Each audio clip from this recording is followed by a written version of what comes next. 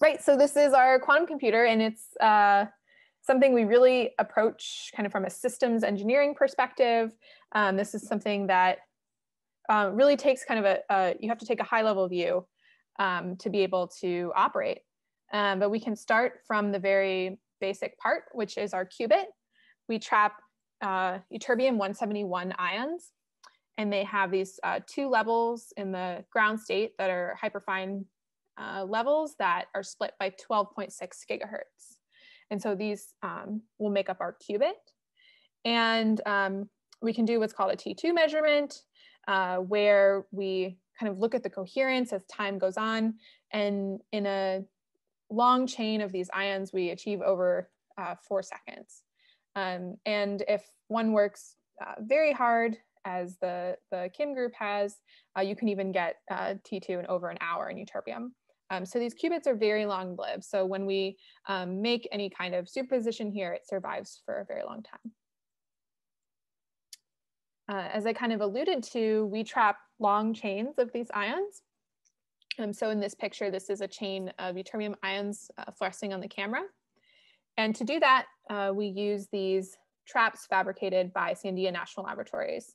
And you can see they have many little electrodes on them that allow for precise control of the potential above the trap where the ions sit. So they'll kind of be hovering above the surface.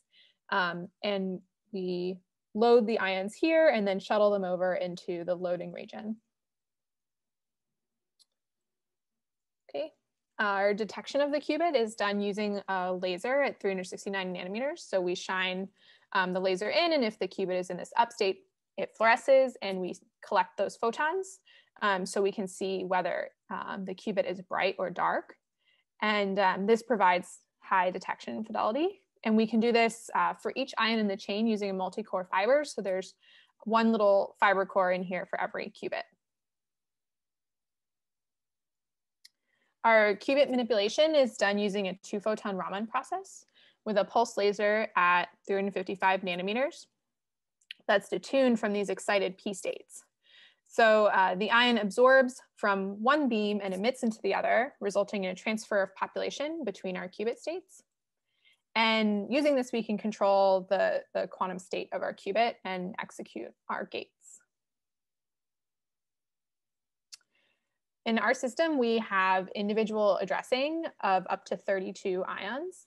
And how this works is kind of each ion gets its own beam in one direction. So for the Raman process, we need the 2 beams. So one addresses the entire chain. And then from the other side, we take a beam and split it into 32 beams and then control them individually using this acousto-optic modulator. So this modulator has 32 inputs, one for each beam. So we have full control over each one separately. Our 2-qubit gates are done using a spin-dependent force, which excites the motion of the chain. So you can see in this picture, we apply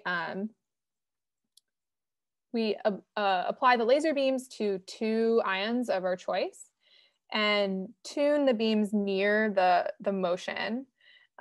So the motion actually gets excited. And since we have this Coulomb repulsion between all of the ions, they all participate in this motion together. And so using that, we can create entanglement. And with these kind of faster gates that we use, we really are exciting all of these modes. So it's important that at the end of the gate, all of the information is left in the spin instead of in the motion. So what we really want is this XX interaction where the motion is completely out of the equation. And we do that by shaping the laser pulse that we use to optimize to have that closure of motion. Okay, so those are kind of the components. And then of course, as I said, this really is an entire system that we have to control. So we have lots of automatic control built in. In this example, you can see an ion chain loading up. So we start with the ion over here in the loading zone and then shuttle it over and add it to the chain one at a time. So we can load your chosen number of qubits. We use a Python-based control called Arctic that has pretty widespread use in the ion community. And then we also work closely with some industry partners to make sure that we have those parts that are super important to the system are very well engineered. Okay, so this is just kind of an overview of our current sort of typical performance of our computer. And we currently work with 13 qubits with all-to-all connectivity. Our 2-qubit gate fidelity is right around 99%, and our single qubit gate fidelity is over 99.9%. And then we have our small spam errors. So this is the system that we're going to be working with. And so now to go back to this idea of what we'd like to study, this monitored random circuit, we can start to adapt it to the system that we have. So the first thing is that these unitaries on random pairs are now random XX gates on pairs of ions. So that's the first thing. And then we're going to make another modification to this model where we add an extra qubit here that serves as a reference. And this is because measuring the, so what we'd like to monitor during this evolution is the entropy of the system, right? We want to know the entanglement that survives over time. But measuring the entropy of this entire system is a very expensive operation. It requires measuring the entire density matrix. And so what we would much rather do is measure the entropy of a single qubit. And so this reference qubit is initially entangled with the system and then doesn't participate in the evolution, but still serves as a measure of the entropy of the system conditioned on the measurement record. So that greatly reduces the kind of measurements that we have to do in order to observe the entropy. So now, may I ask you a question? Yes, please. Just before you move forward, you said that coherence time for your qubit is about 1 hour, or maybe even larger. But since you have Coulomb interaction between qubits, you have also pair correlated errors, which in some easiest possible processes equivalent to flip-flop in a spin system. So. And if your 1 hour decoherence time is just for single qubit, one in the entire universe, so do you have estimation for decoherence time, including pair correlated errors? Because I do not ask a question about environment, because environment includes into decoherence times as well, but the other flip-flop, the easiest possible contribution to pair qubit errors are flip-floppers, which actually should be here. So the spins are only coupled when we're doing the XX gates. When the lasers are on, that they're coupled through the motion. And when those lasers are not on, the spin and the motion are not coupled. So we don't get any kind of spin flip errors due to Coulomb interaction. So you don't have theoretical model which actually model your system and compute T2 time for entire system. No, you only have estimation for a single qubit. They're not coupled. There is no sense of this type of error. Okay, thank you. Okay. Actually, can you just say again how this reference bit is involved? I missed that. Yeah. So, so what we'd like to do is look at the entropy of the system over time. So we're trying to see if the entanglement is surviving, and this, depending how many qubits are in this system, measuring the entropy requires many measurements. So let's try and avoid that. So what we're going to do is add this reference qubit. And at the beginning before any of the evolution happens, we entangle it with the system. So we create a Bell pair between this reference qubit and a chosen system qubit. So now whatever is happening to the entropy of the system is also happening to the reference, because it's now entangled. So it sort of serves as like a flag, you can think of it. And so by measuring just the entropy of the reference, we we know the entropy of the system, as long as we have this measurement record to condition on. So we need some kind of information in order to do this, and that's where this measurement record comes from.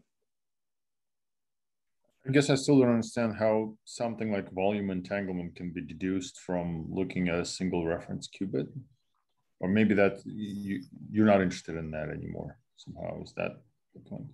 Well, I guess it's my understanding that the volume law entanglement is a dynamical property, and so this gives us the kind of an entropy probe of the system, and then if we can show that it persists at long times, then that's what gets us the volume law entanglement. So I guess it's not entanglement in space so much as entanglement in time that we're interested in. Okay, thanks. Can I just follow up? Do you study the behavior of the entanglement as a function of where the system qubit is sitting? Do you like sweep it across the entire system? Or do you choose just one ion in the one ion in the system and the reference ion, and that's all you ever study? Or do you have the ability to vary the system ion, the system qubit? We always kind of make a choice at the beginning of which system qubit to entangle with the reference. But we're only ever monitoring the entropy of this chosen reference qubit. And the exact way we choose this system is kind of different every time on the ions, depending on the system size of the circuit. And even the reference changes, like which exact ion we might use. But the pictures doesn't really change. So you mean the reference? I mean, if I'm thinking of a linear chain of ions, the reference ion is not necessarily at the end of the chain. Right, but since we have full connectivity of our gates, it doesn't really matter where it is. Okay. Okay. Thank you. Yeah, thanks for the question. Okay, so now we have one more thing to add to our experimental protocol for studying these systems, and that's the use of ancilla ions for the measurements. So in our current ion system, we measure all of the ions at the end of the circuit. And so with these ancilla, we use a deferred measurement in order to actually monitor the system. Okay, so to kind of zoom out now and look at the phase diagram of a system like this, we're going to add one more parameter. So this is the same P, the probability of measuring in each of these time steps.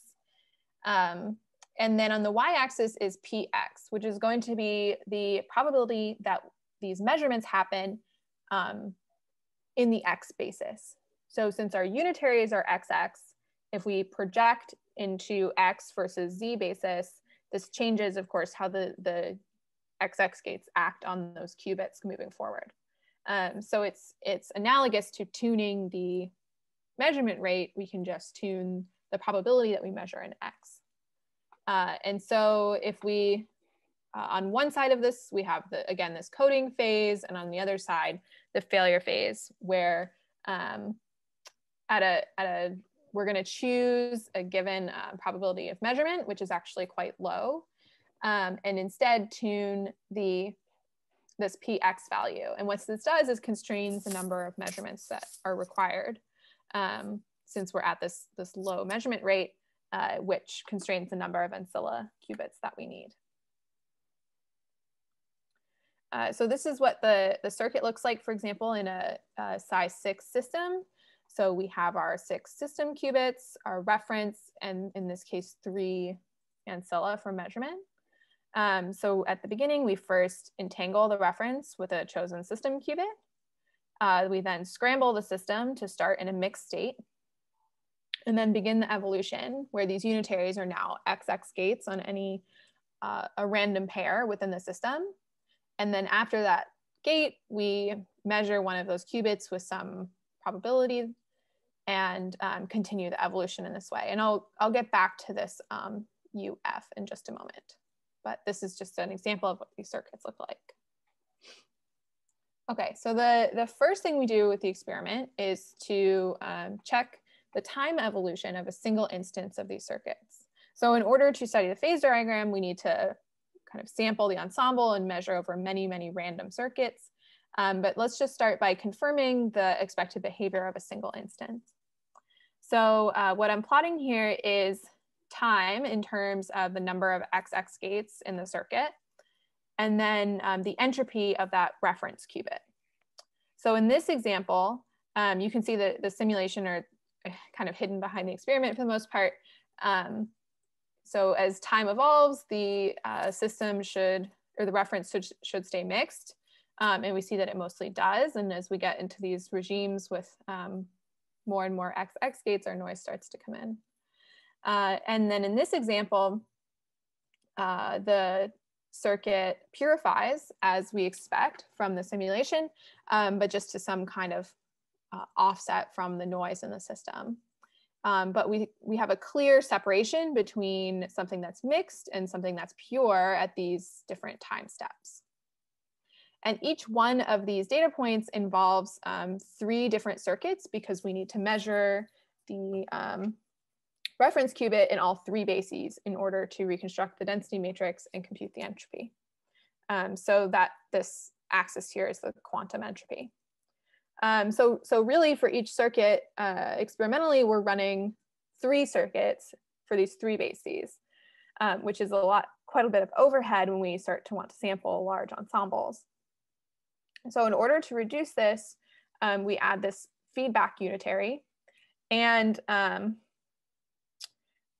we can do this by simulating the circuits ahead of time to find the ones that will be purifying, and then find a feedback circuit that rotates the reference qubit into the Z basis. And then we only need to measure once in the Z basis. So this reduces the number of circuits that we actually have to implement by 1/3. And now what we're measuring is really just a classical entropy. We're just measuring this outcome of a projective measurement in the Z basis.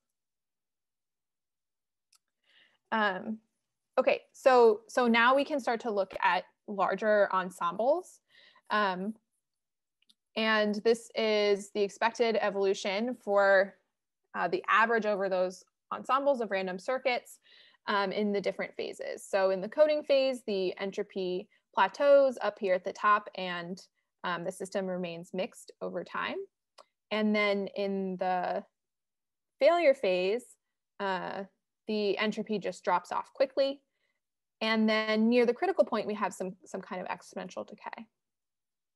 And so this is just shown for a single system size. We can also vary the size of the system. So in this case, we have, I'm just showing L equals 4, 8, and 32 system sizes. And again, we have the coding phase and the failure phase, but of course these have kind of different decay rates happening. And so if you look at the trend at a single probe time, here, shown here, then what you see is that in the coding phase, the entropy increases with increasing system size. And we see the opposite behavior in the failure phase. So observing this type of scaling would be kind of a signature of these 2 phases. So that's what we're going to look for experimentally. And what we see is that so now we're looking again at this classical entropy of the reference qubit. And we were able to achieve system sizes of 4, 6, and 8.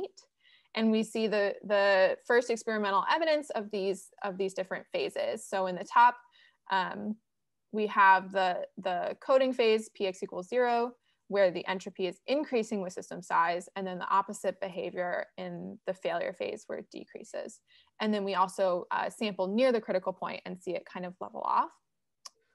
And each of these data points in the top and bottom lines involve running 300 circuits, and in the middle we have about 100.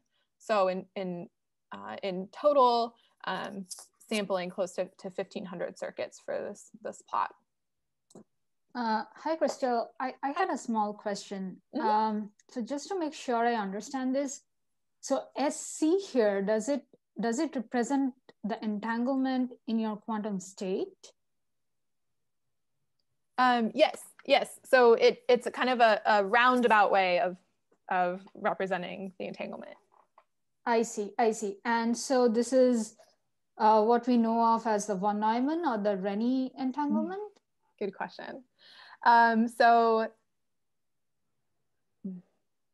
since we're looking at a classical quantity, it's closer to the von Neumann, but okay. You can study this transition in kind of either of those parameters. I see. So it's like, it doesn't matter whether you take von Neumann or Renyi, you're still going to see this transition. Yeah, and that's something that there's many theory papers on by our collaborators to this point. But this purification transition, as we call it, interestingly also happens at the same place as an entanglement transition. And the naming conventions are a little beyond me as an experimentalist. To me, it's kind of all the same. I understand, yeah. But there are specific differences that are quite subtle to me. I see, but, I see. Same idea, the same idea. Okay. And one more question. So in the simulation, so are you looking at the pure state entanglement here, or are you looking at the mixed state entanglement? So we are averaging over all the circuits at so we evolve the circuit to a given time and then end it and measure the entropy. And then we do this for 300 random samples. And then we take the average of all of them. Right, so it's averaging the pure and mixed together. So, in essence, you'll get either 0 or 1. And you get lots of zeros and ones, and then you take an average. I see. Thank you. May I also ask 2 questions? Yes. Hi, Soonwon. So, 2 questions, very simple. What is the depth of the circuit? And the second question is, what is the average number of measurements you perform for the system size 468? So the depth of these circuits is about 20 XX gates. Varies around that number depending, because they're random. And then in this model, we actually restrict the number of measurements to 4 or less.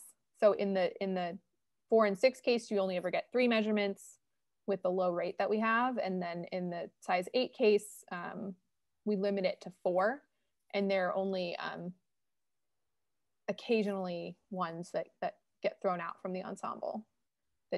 And there's upcoming more information about that and what that does to the picture. Okay. Crystal, I have one small question again. Sorry about that. No, it's okay. So this SC, so the way you measure to not run into the issue of post-selection, is it? Or does it not make sense here because you have a mixed state? So I might have missed the middle of your question. I think maybe you broke up a little bit. Sorry. Oh, sorry about that. So I was asking that you're measuring this entanglement SC, right?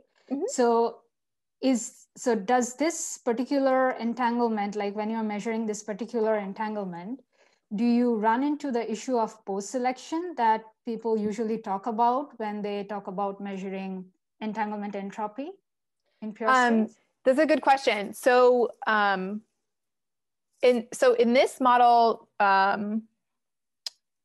if we were measuring the quantum entropy directly, we would need to post-select based on the measurement record.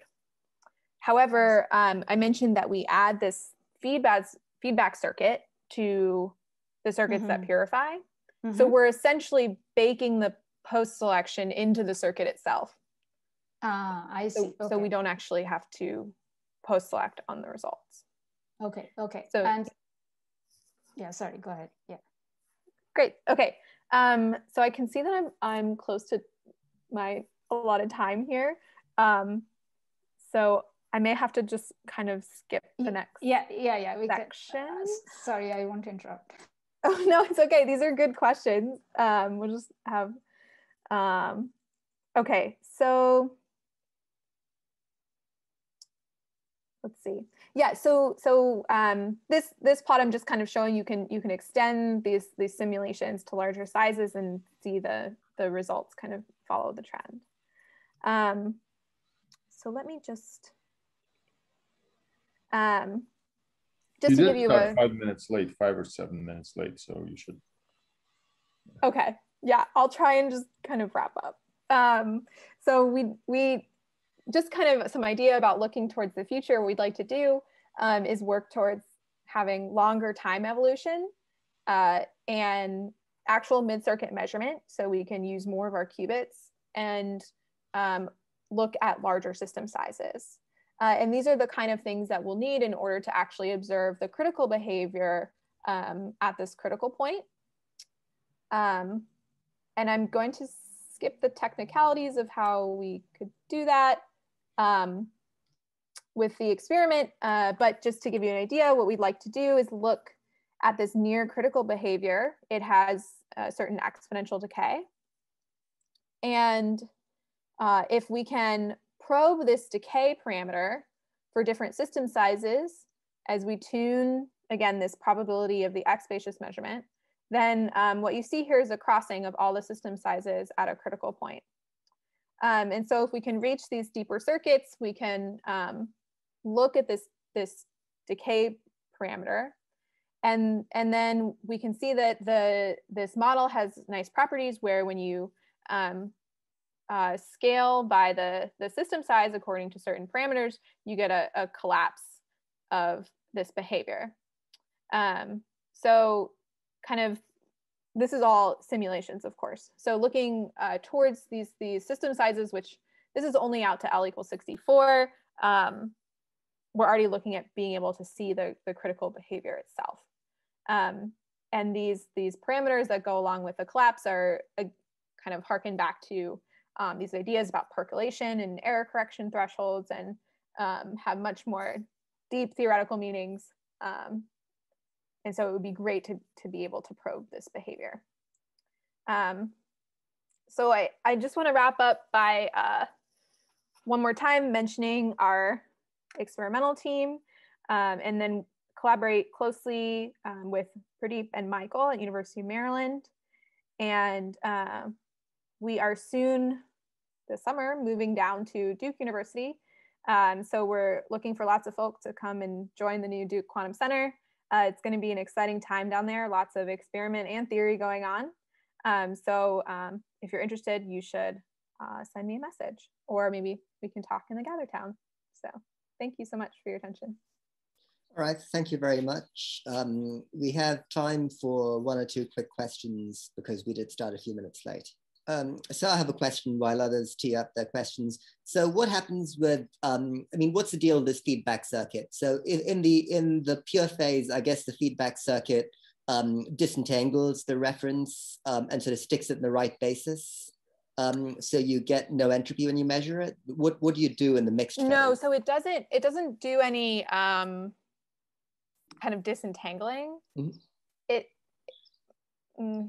Well,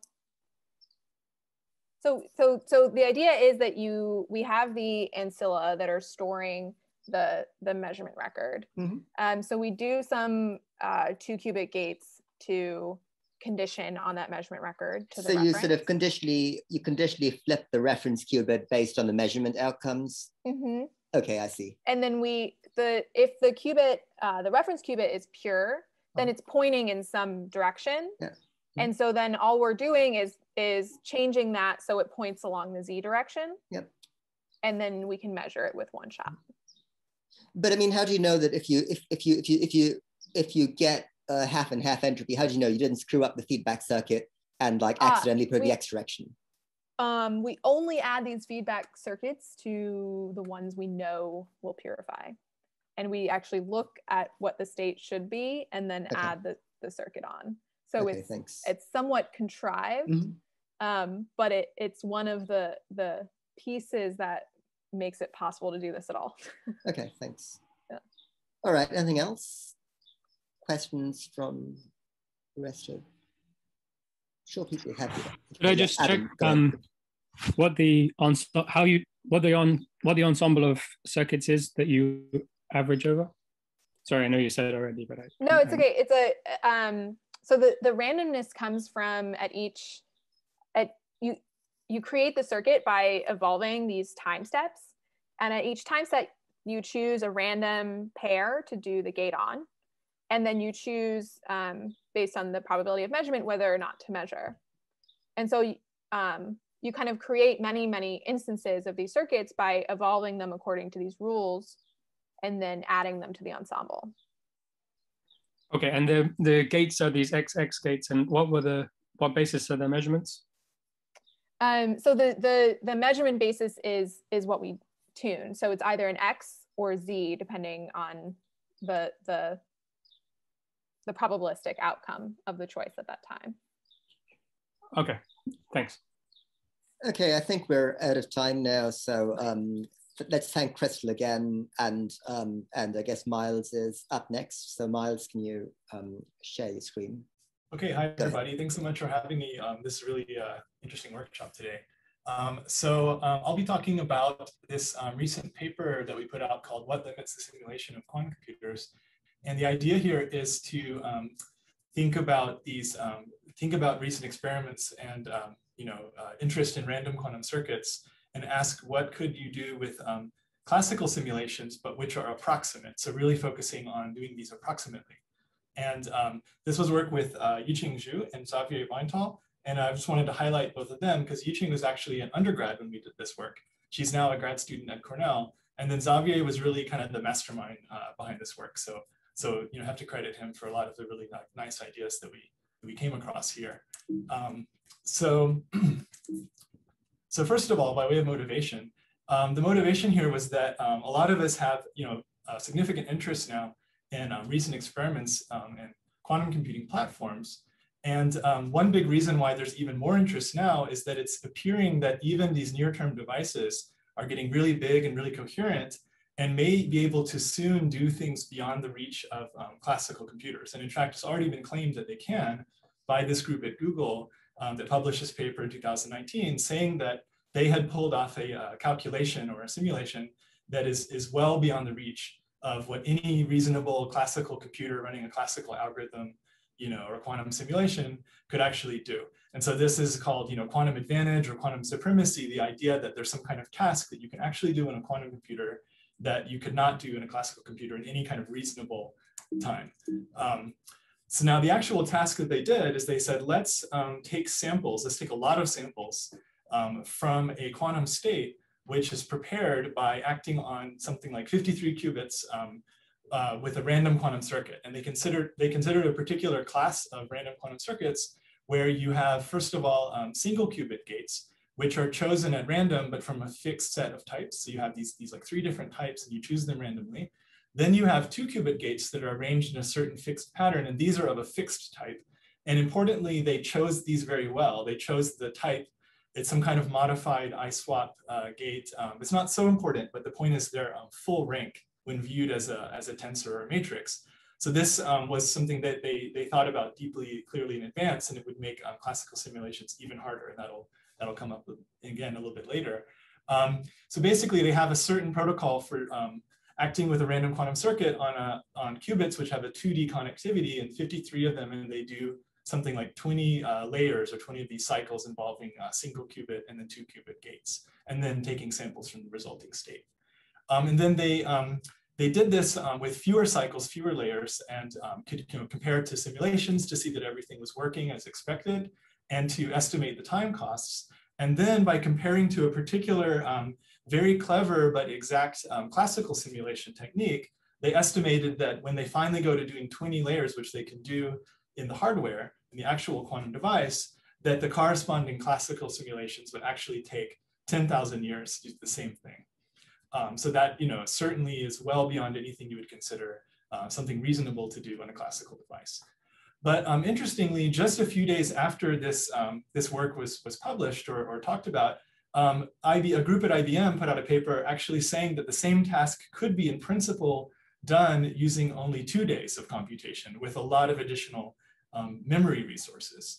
Also, I don't have it on a slide here, but pretty recently there's a paper exploring optimizing tensor network contraction ordering and using a lot of tricks to do sort of exact transformation on tensor networks that said that this could be done on a single GPU card in something like 200 days. So which is, kind of at that borderline between what you could actually do and it sort of would not be reasonable to do. So there are these widely varying estimates of the resources actually needed to do this classically. So that, raises the interesting question, like what is really the true difficulty? These are hugely different numbers, 10,000 years, 2 days, 200 days. What's the actual difficulty of preparing this quantum state and then sampling from it? And then one very important thing that was, I wouldn't say necessarily overlooked in this discussion, but kind of put to the side a little bit in the sense of comparing really apples to apples or apples to oranges, was that the whole setting here was that the difficulty being talked about is the difficulty of doing an exact classical simulation. So really actually, implementing the circuit perfectly, classically, and drawing samples from that. Whereas, everybody would admit, including the team at Google that did these experiments, that's not actually what they did, right? So they didn't really prepare the exact state. In fact, very far from it. They had a very tiny fidelity with the target state at the end, even though it was still quite an achievement to get that fidelity and to do what they did at all. So still, is it really right to compare to classical simulations would have to be exact, and which use techniques that always scale exponentially in some kind of parameter, whether it's number of qubits, the number of gates of a certain type, the depth, or other quantities, and aren't really allowed to lose fidelity on purpose in order to bring down the costs. So is that really the right comparison? So in our work, we were thinking, no, if the experiments lose fidelity, the classical simulations should certainly also be allowed to lose some fidelity and make that same kind of trade-off. So it raises the question, what would be the actual cost of doing an approximate classical simulation? And then what are some kind of good techniques for doing classical simulations of quantum circuits approximately that we could use to get some kind of upper bound on the time needed on a classical simulation? So, so we'll consider a particular family of approximate classical simulation techniques, which is basically tensor networks, matrix product states. And interestingly, these can be run in a mode which is not quite the usual way of running them, but it's still very familiar to those who know this technique, in a way that is rigorously linearly scaling in the number of qubits and in the circuit depth. And that's just a rigorous statement. It's just set up that way. So the idea is that we demand linear scaling in the number of qubits and circuit depth. And the trade-off is that you get a small kind of controllable, up to a certain point, loss of fidelity at every step. So you go off of a cliff exponentially in fidelity, but so does the actual experiment. And what you gain is you get linear scaling in the number of qubits and circuit depth, again, like the actual experiment. So it's almost like having a kind of very strange type of quantum computer in a little black box sitting on your laptop, in that it has very similar scaling characteristics in both the costs and the fidelity behavior as an actual quantum device in many respects. Although the actual source of why it loses fidelity is very different. It's not really due to random noise or error. It's due to sort of controlled truncations that we do. Okay, so very briefly, because of limited time, I'll just very quickly introduce what is a matrix product state. Excuse me, may I ask one question? Sure. Quick question, if possible. You're saying so. You will tell how you model fidelity, but I understood that this modeling fidelity in all calculations, it's not like calculation includes decoherence channels. It's like just some mathematical truncation, and even noise channel is not really physical source of decoherence. So, that's right. Okay. Yeah, because the philosophy here is that we're not really putting ourselves to the task of model a physical device as sort of realistically as possible, as much as do in some way prepare a quantum state that's near a target state and sample from it, however we want to do that. So we can truncate any way we wish, we can make any kind of errors we want, as long as they're not too big. But they don't necessarily have to be physically motivated or similar to the same errors that you would actually make in a device. That would be great too, but it's just not the task we set out to do. But it also depends not only on a model of decoherence, but also on the actual model. It can be topological protection, can be surface model, can be toric code model, or surface model is okay. So it also depends on a chosen model of quantum computations. Yeah, I guess it just depends on what you mean by it, because we're just not trying to model any physical system precisely here. And not algorithm. Okay. Oh, sorry. Mm-hmm. And so not particular type of quantum computation like topologically protected or say based on a physical superconducting qubit without channels of decoherence, whatever. So you don't have specific model of quantum computation, just a process, mathematical process, right? Correct. Yeah, you could just think of it in a way as a totally other model that's none of those and is a purely algorithmically motivated model. It's almost like we're trying to kind of game it a little bit, where we're saying of all possible ways of making errors, let's on purpose make errors which are the most favorable for classical simulation of a certain type. So it's cheating very much on purpose, which is exactly the goal. Yeah. So it's sort of flagrant cheating, but sort of again, because we're trying to exploit a loophole in how quantum supremacy is defined. It's saying like, can you do a classical simulation that can prepare a state near this one and sample from it? And it doesn't say, but you're only allowed to make physically realistic errors. So we're sort of gaming that loophole and saying, let's make errors that favor our output. Yeah. Okay, thank you. Yeah. So I think it's a really good question, because you could debate whether that's interesting, but we wanted to exploit that loophole basically. But I mean, it leads to, I think, a lot of interesting, kind of tease up interesting future questions about classical simulation and things. So thanks. Okay, great. So now very briefly on the technology that we're using here classically is that we're using tensor networks, matrix product states. So a lot of you know these, but I'm sure some of you are less familiar with these. So I'll just give a brief overview. So the setting here is that mathematically we're viewing the full state vector, the full quantum state that we're going to be acting on and preparing as a giant tensor. So the idea here is the tensor is, all we mean here is a multidimensional array, is just all the amplitudes of the quantum state gathered into a big, multidimensional array of numbers. But if you actually tried storing and manipulating this thing, it has exponentially many components, exponentially many numbers in it that you would have to work with. So you'd have exponential costs in memory, exponential costs in time to actually work with this thing. So you can only push this up to, something like, 16 or 32 qubits working this way. And we want to push more to like 53 or even hundreds in the 1D case. So instead, what we'll do is we'll actually represent this tensor even from the beginning and all along in a kind of quasi-factorized form, or you could just say a factorized form. It's called a matrix product state. And the idea here is it's very similar to a matrix factorization, except instead of splitting a matrix into two other matrices, we do that over and over and over again, where we sort of split here, but also here and here and here and here. And then you get this kind of chain of tensors with 3 indices, or you can think of it as a chain of matrices that are layered together. And we always start in this form and stay in this form all along, and we update the numbers inside these tensors, and we can also update the dimension of these indices. And that's actually one of the most important concepts to understand the rest of the work, is that these new indices, which are called virtual or bond or link indices that are introduced by this approximation, can be adjusted in size. And the bigger they are, the more quantum states we can represent accurately, the larger portion of like the full Hilbert space we can actually capture. So by having this number small, we get a huge computational advantage. We can reduce our memory footprint from exponential down to just polynomial, just the square of this bond dimension.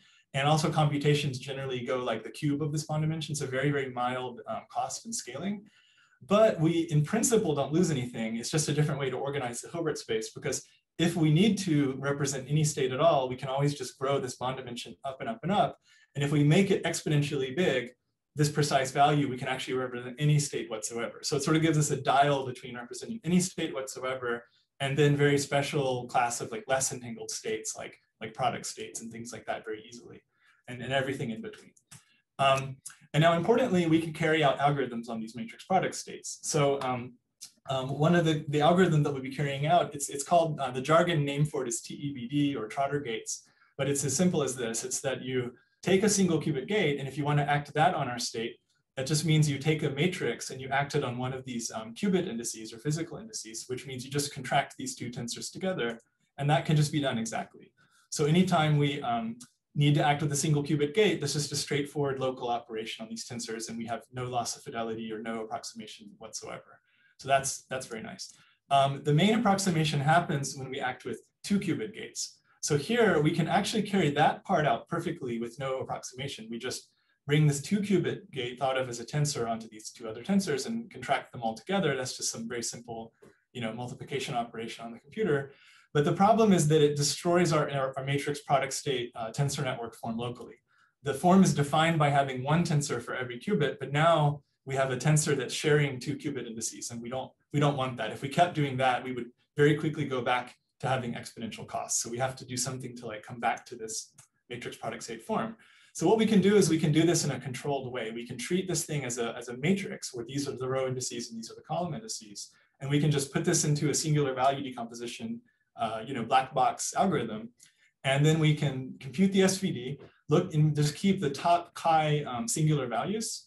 And then we'll go back to matrix product state of bond dimension chi, and we just make some approximation. And that approximation is governed by how big were the other singular values that we threw away. And that's not something that we'll control per se. That'll just happen dynamically based on the gates that we act and the states that we reach and things like that. So we'll just accept a loss of fidelity when we do this, and we'll always work at a fixed bond dimension chi. We'll just say no matter what, we'll keep the top chi singular values. And if that's all of them, we'll make no loss of fidelity. But usually that's just some of them, and we'll lose a little bit of fidelity as we do this. Okay, then we go back to this MPS form. And so all these steps always just cost some fixed cost per gate. So everything is just scaling linearly in depth of circuit. And also it's just a linear scaling as we go back and forth across the qubits. So it's rigorously linear scaling in the number of qubits as well. So that's the numerical technology that we're using very, very briefly. So now let's apply this to, first of all, to one-dimensional random circuits. So that's not what the Google experiment did, but this is where we did most of our work in sort of understanding the behavior of an algorithm like this when it's applied to random quantum circuits. So we consider random quantum circuits in 1D that are very analogous to the ones that Google did for 2D. So we have these, random, here they're just random single qubit gates, and then a fixed type of 2 qubit gates that we apply, okay, which are just control Z. So the way this is going to look is that we are just going to represent our initial state very trivially as a matrix product state with bond dimension 1, apply the single qubit gates, then apply the 2 qubit gates in the way that I said, and keep the top chi states, which at first will be all of them, so no loss of fidelity. Then do 1 qubit gates, which is for free, 2 qubit gates, still keep the top chi, but now, we'll have a growing bond dimension because now, there'll be, at some point very quickly, there'll be more than chi states that we can actually keep. And then eventually we'll start actually truncating and losing fidelity as we go and we go. But at the end, we actually have the entire pure state prepared by the random quantum circuit within some approximation. And then we could sample from it if we want and analyze it and compare, in principle, compare its fidelity to the pure. Excuse me, may I ask one more question? May I ask you one more quick question? Do you include only single errors or also pair correlated errors? I don't think I understand when you say include errors. Include in simulation. So you can mimic errors in each single qubit, or you can also add a process which involves correlated behavior of any 2 qubits, for example. Okay, I see. I think I see the question. So the answer is neither. So we don't really model errors that way. So we just are acting with the single qubit gates and the 2 qubit gates. And then the errors that we have are very different from how they would arise physically. The errors we have is that we keep the top chi singular values in this approximation. It's a very mathematically motivated way of having the error. And if there's less than chi singular values that are non-zero, then we have no error. And then if there's more, we have error. And then depending on the shape of the spectrum, we could have a lot of error. But none of these errors are sort of particularly, like I guess they have a kind of a 2-qubit flavor because they only come when we do the 2-qubit gates, but they're not really related to physical processes, you know, like 2-level systems in a real system or coupling to any environment or anything. And then last question here. How do you model decrease in fidelity? Okay, exactly. So like, how do we actually keep track of it numerically? Yes. Okay. That's what I'll talk about next. So it's a good question. Thank you. Great. So, so first of all, for smaller numbers of qubits, we can just do the exact calculation numerically at just exponential cost and see how we do. So we see that as expected, when we work at different bond dimensions, so this is sort of different amounts of the state that we can possibly keep per step, we see at first we have no loss of error at all. And then eventually we just cross over to exponentially losing fidelity with the target state. So here we just have the exact calculation compared to the simulations, which are the points. So that's what we see. But it's like what would happen in an unerror corrected quantum device too. So it's like we have a little you know, simulation of an actual noisy quantum device in a sense on our laptop. And then, you know, at the larger depths, the fidelity will go asymptotically exponentially with some characteristic error rate, some asymptotic 2-qubit gate fidelity that will be governed by the bond dimension that we decide ahead of time to keep. So how big of an MPS we allow ourselves to use. So now we can't, of course, scale this up and always have the exact state to compare to see what our fidelity is. So we need some way to kind of wade into this exponentially costly territory, but still get a good estimate of what fidelity we have. So what we actually found empirically is that if you just take all the 2-qubit gates fidelities, which we can obtain at every step of our tensor network algorithm, which is linear scaling, and just multiply them together, it actually matches very, very well to the true fidelity. So this very, very pessimistic like bound actually is tight. It really matches to the actual fidelity if we actually have the real perfect state and do an overlap. So this gives us a way to get a quantity which normally you would think would be exponentially hard to get because you'd have to have the perfect state to compare to with only a polynomial effort. So we can just take those other states that we throw away when we do the SVDs, the other singular values, and then just analyze them and get these small f numbers and just multiply them together as we go, and we'll know to very high accuracy what's the true fidelity to the target state. So that's one of the outcomes of the work. And that's possible because we're in this random setting, basically. So that we have this kind of pessimistic behavior, but that gives us a way to get this quantity.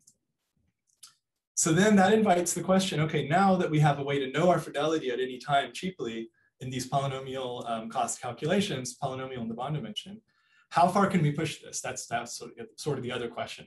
How high of a 2-qubit gate fidelity can we reach by pumping this bond dimension up? 50 is very easy. So, you know, we could pump this up to many hundreds and work there and see how we could do. And we know that if we make the bond dimension exponentially big, then these 2-qubit gate fidelities have to eventually go to 1. So, you know, but how far in practice can you actually get for reasonable bond dimensions that you can actually do? And crucially, does increasing these bond dimensions keep making an arbitrary improvement to how well you do? And the answer will be no, which is really interesting. So let's see that. So we find that there's a lot kind of going on in this plot, but I'll just highlight some of the curves in it. We find that when we're in a regime where the depth, the number of layers is significantly less than the number of qubits, then we really can just arbitrarily make things better. We can just keep doubling the bond dimensions that we use, and the errors we get in every 2-qubit gate will just go down and down and down very fast on a log scale here. So that's nice, and that's kind of ideal behavior that we would like to see, and it means that the classical simulations have a lot of power in that regime. But as we cross over to doing depths that are significantly bigger than the number of qubits, we start to see something like either a very kind of slow power law behavior, or maybe even actually a saturation or like a plateau. So then there's a question of which is it? Is it power law or plateau? It's power law, but it's actually a plateau in the bulk is what we found. So it turns out it's a power law. I'm kind of jumping ahead of myself in my slides, but the power law is only kind of a finite size effect coming from getting the edges exact. So it turns out really our claim is that the bulk is we're getting kind of an asymptotic plateau here where we're getting really diminishing returns where there's some kind of, you know, almost like a phase transition or crossover in the behavior where even if you keep increasing the bond dimension, you just can't recover any more fidelity. That somehow the random setting here and the depth here makes it so that you really have this behavior where you would have to start expending an exponential effort to actually really significantly improve the fidelities that you get at all. Does that mean that SID as an approximation technique just breaks down somehow? Basically so. So the way I'm understanding this is that it's like the singular value spectrum reaches a continuum limit. So you kind of reach a universal limit where there's some kind of characteristic fidelity that you hit. And just increasing the bond dimension by a polynomial amount doesn't take you out of that regime. And you really start to have to make exponential increases to have any kind of appreciable better approximation. So I think this is really one of the most interesting things we found. And this kind of ties into even outside of simulating quantum, like random quantum circuits and simulating quantum devices. It means in a way that we can really but this is something that I would like to kind of talk about with you all in the gather session. It's like a probe maybe that we're in like a volume law regime and something that's really beyond what MPS can capture, that when we see this plateauing behavior. So our claim from these 1D findings is that for random quantum circuits here, if you think of them as a stand-in for kind of all difficult quantum circuits in 1D, that if you have, say, an experiment that has 2-qubit gate fidelity below 99%, we can do your circuit in linear cost and the number of qubits in the depth. That's our like tentative claim or conjecture here. But then if the actual simulation, other simulation or experiment can obtain a 2-qubit gate fidelity above 99%, we have to expend exponential resources in the bond dimension to actually match you. So then there's some kind of crossover here where now, even for 1D circuits, MPS cannot give you a polynomial way to do a good job anymore. So that's sort of the main punchline of what we found. Is this 99% number, it's what empirically you found for this class of circuits. How much do you expect that number to be different if you change your ensemble or if I'm really adversarial, and can I like cook up circuits that could be really hard? I mean, I'm asking the question, but I know that one thing to say is that you are, by applying random circuits, you're doing the worst possible thing you can to entropy. So you might hope you're doing the worst things you can to your MPS. But anyway, yeah. No, I really like that question because that's kind of the direction I was thinking about it next in terms of what would be interesting to do. So first of all, I definitely want to emphasize, conjecture here because are random quantum circuits really the hardest? And then importantly, what are some peculiarities of this class that we did? So one of them is that all the gates are local. So you could definitely do worse if you had 3-qubit gates or mini qubit gates, which in real devices you can really do things that act on all the qubits at once. So that's one way around what we're doing. So I think that's probably the main one that I would guess. But it's really just a conjecture, and I think that's an interesting point of discussion. And then the other thing would be, there's probably a lot of classes of circuits that are easier in very specific ways. Like if you had, Clifford circuits, we know that would be way on the other side of probably what's much easier to simulate. I mean, it's known to be polynomial. So then it would be interesting to make these kind of finer gradations of different types of circuits that have this kind of crossover or transition with respect to MPS simulations run in this way to see what is the number for them. And I should mention this number is kind of rough. It's including that we get a certain number of layers always for free, then finally go into this regime. So the actual asymptotic fidelities are not 99, they're more like 9, I'll show them in a minute, but they're basically like either 96 or 93. They depend on the type of 2-qubit gate. But so the 99 is kind of combining a certain number for free followed by a bunch of these up to a certain depth that's equal to the number of qubits. So that's one other detail. Okay, so I think I'm running out of time, but I just wanted to highlight that the paper includes kind of a tentative theory, like a physicist proof or something of why this behavior may really be a plateau and not just a slow power law.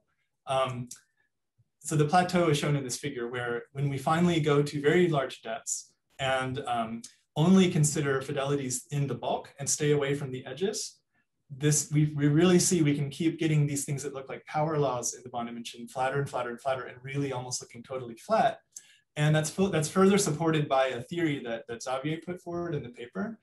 Basically, the idea is that if we suppose that every layer we apply maximally randomizes the entries of the tensors, which it doesn't, but if we just say that, for the sake of the theory, then we could argue that the singular values after the SVD will approach a universal distribution. This is just kind of a random matrix theory motivated argument, so that the fidelity afterward can finally become independent of chi in this case. So then one way to understand this is that it's like keeping a larger bond dimension, instead of chopping off more of the tail, is just squishing more and more singular values into some kind of scaling form whose integral has like a fixed value. So it doesn't really buy you anything more. It's just packing in more singular values into some shape and taking more of a continuum limit. So I think this is kind of neat.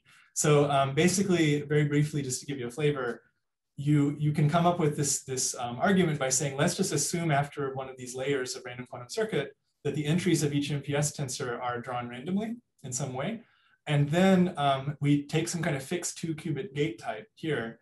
This isn't random, this is just some fixed type like control Z, act on it, and then this will double the number of non-zero singular values, compared to the original number, which is fixed by this bond dimension chi.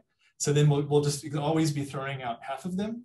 And then we can observe a collapse to a scaling form, which is just conjectured based on random matrix theory to have this form. And this is just an empirical observation. So you can just plot them and see that they fall into a scaling form. And then if you just plug this scaling form into the exact formula for the 2-qubit gate fidelity, you can just do a change of variables and get chi out of the formula. That's the whole argument, basically. So because you have this appearing, you have the singular values appearing in the numerator and the denominator, you pull chi out of the integral and it just cancels. So the idea is that eventually you get to some limit where even if you increase chi, your fidelity doesn't change. So chi doesn't matter. Although we know that eventually if chi is exponentially bigger, things have to become perfect. So this can't always be the case, but this is sort of the case across a very wide range of bond dimension after a certain kind of set-in period or something. And then this argument depends on some details of the class of 2-qubit gate that you have, whether it has 2 non-zero singular values or 4, and it relates to what number you get in this argument.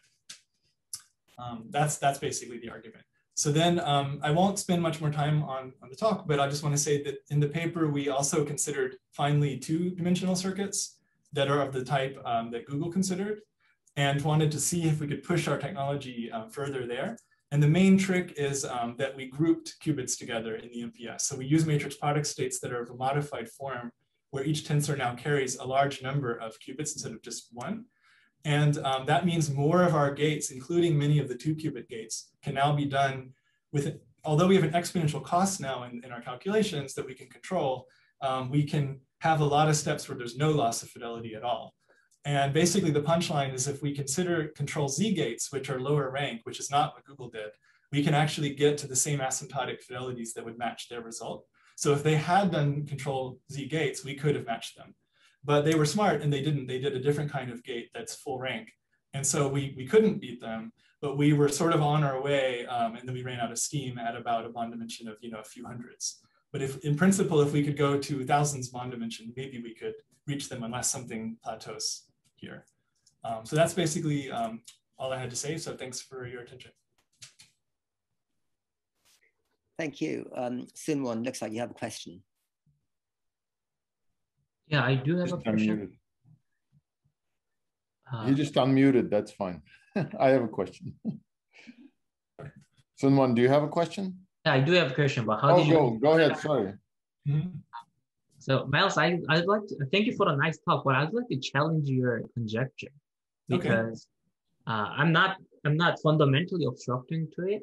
However, I think the conjecture is too strong because it's about any noisy circuit, but in fact, you are truncating like small, Schmidt coefficients. Any quantum circuit where this like truncated Schmidt coefficient becomes relevant at a later time will inevitably be truncated in your algorithm. Therefore, I think you're saying that certain like Schmidt states what we throw out could become important later. Yeah, when I can design such a circuit in principle. Okay, yeah.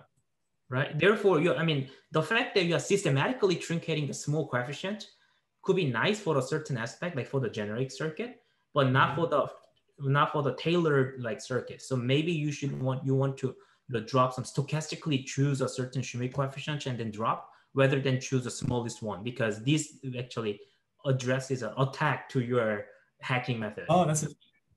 Yeah, there actually are, there's a nice sampling algorithm that's been rather kind of overlooked and underused by MD Ferris, which exactly does that. It's like you sample from the Schmidt values and you keep chi of them at random weighted by their size, rather than just always the top chi.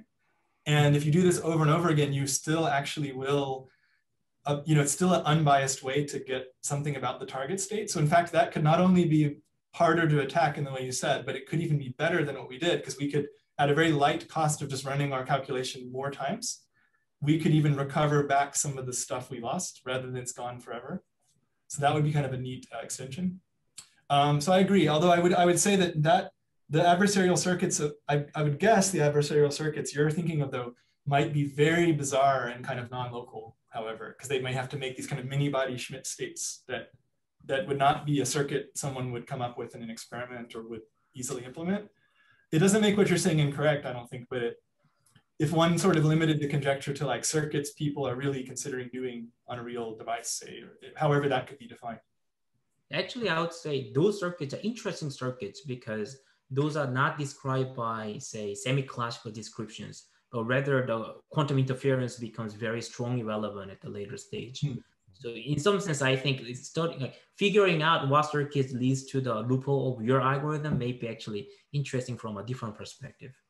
Great, yeah, I think it's a really interesting discussion to keep having. We have a bunch more questions, so let's deal with them and then go together.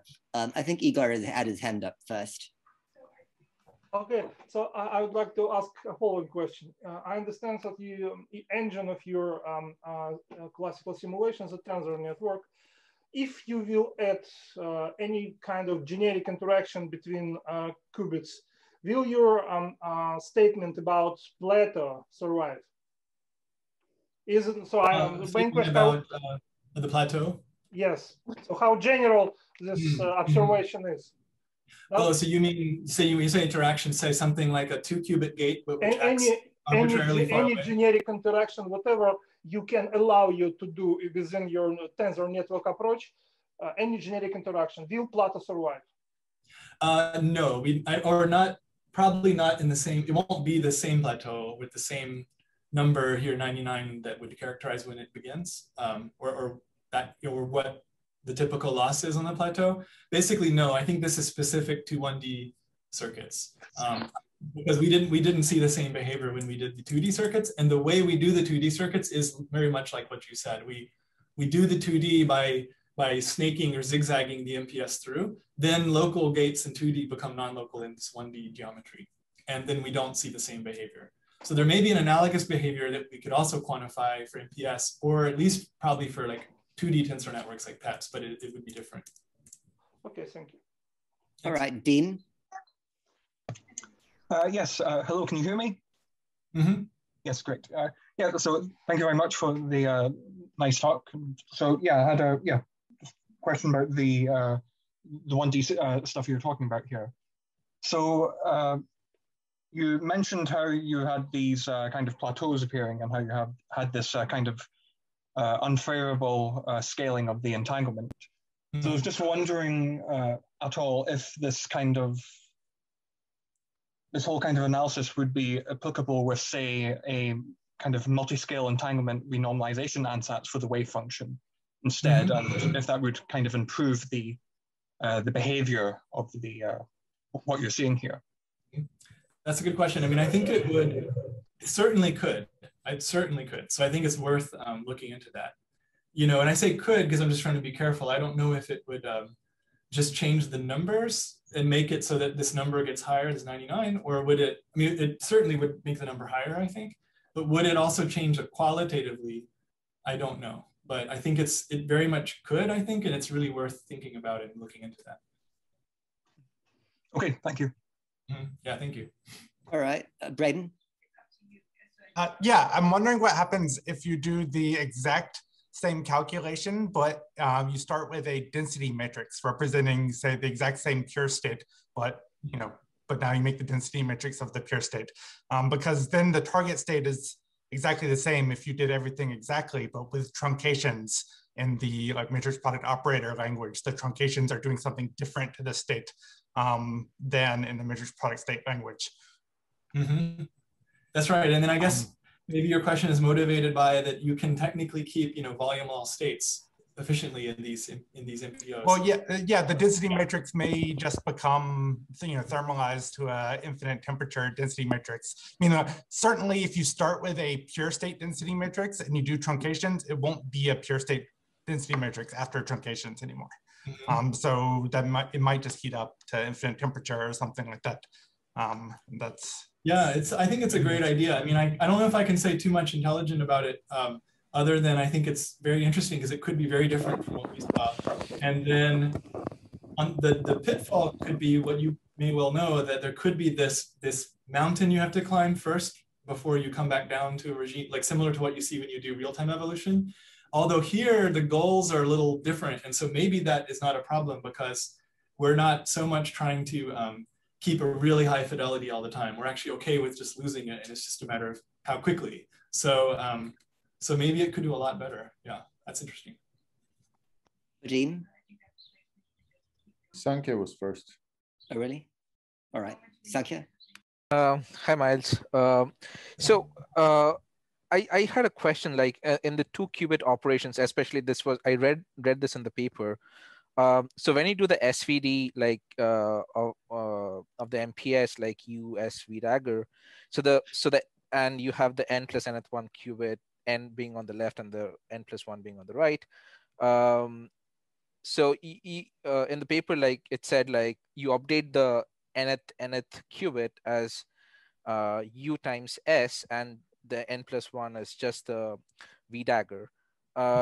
So this is like, so is there a particular reason for choosing this instead of like just doing the symmetric u square root of s, updating the u square root of s with mn and square root of s VDagger, the mn plus 1? Yeah, it's a good question. So this is a technical point, but it's like an important technical point that it's not important at that step. So if you do it at that step, everything is fine. So what you said, this more symmetric one, but it has a significant effect on the next step.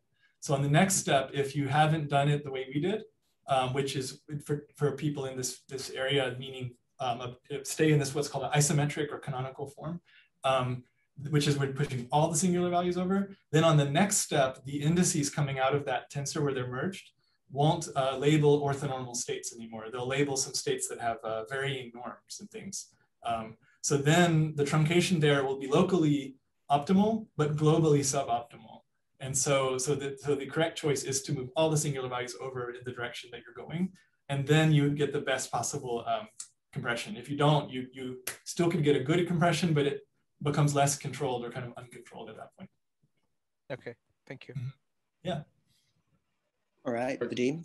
So I think I'm wondering whether my question is echoing something that Dean asked earlier.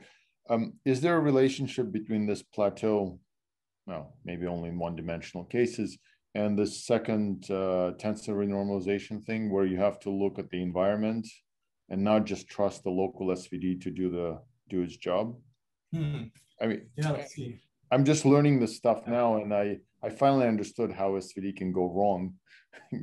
Just understanding the second renormalization, and we can talk about this in gathering. Yeah, I think it's like a good question, but it's maybe a better question for systems of loops. So there's something kind of special about MPS, which is that they're trees. And I think here the idea is that because we can always do this isometric form that Sankhya was, his question related to, and because SVD is known to be the optimal low-rank decomposition of a matrix, and over here is turned into a tensor, then I think in that sense, you could probably argue that you can't do better than this local operation as long as you have this isometric form. When you don't have it, then you can mimic having it to a certain extent by having environments. And then that can kind of recover more fidelity. But I think here, I don't know if we can do better unless we left the class of MPS and say went to density matrices, like I think it was Braden who asked about, or something else. Right. Okay, thanks. Okay, I think we're about out of time, but it looks like Soonwon has another question. Why are you like? Yeah, I actually, don't know. You keep turning your video on and unmuting yourself. So what am I supposed to infer from that? Oh, I see. So actually, I do have a question. You're right. You're smart. So this, I was wondering, but it's too vague. So I was like, not there. All right, let's move together then. Yeah, maybe on the discussion session. Yeah. All right. So thank you very much, everyone. Vadim has provided a link to the gather for the poster session and such in the chat. Yeah, there it is again. So please do follow that and see you at the poster session. All right, and we'll meet again in this room in an hour or so. Bye.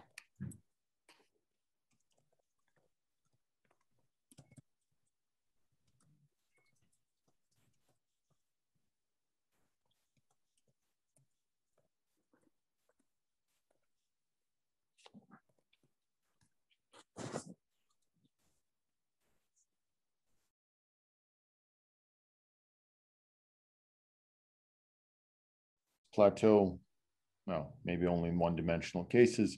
And the second tensor renormalization thing, where you have to look at the environment and not just trust the local SVD to do its job. I mean, yeah, let's see. I'm just learning this stuff now, and I finally understood how SVD can go wrong. You know, just understanding the second renormalization, and we can talk about this in gather. Yeah, I think it's like a good question, but it's maybe a better question for systems of loops.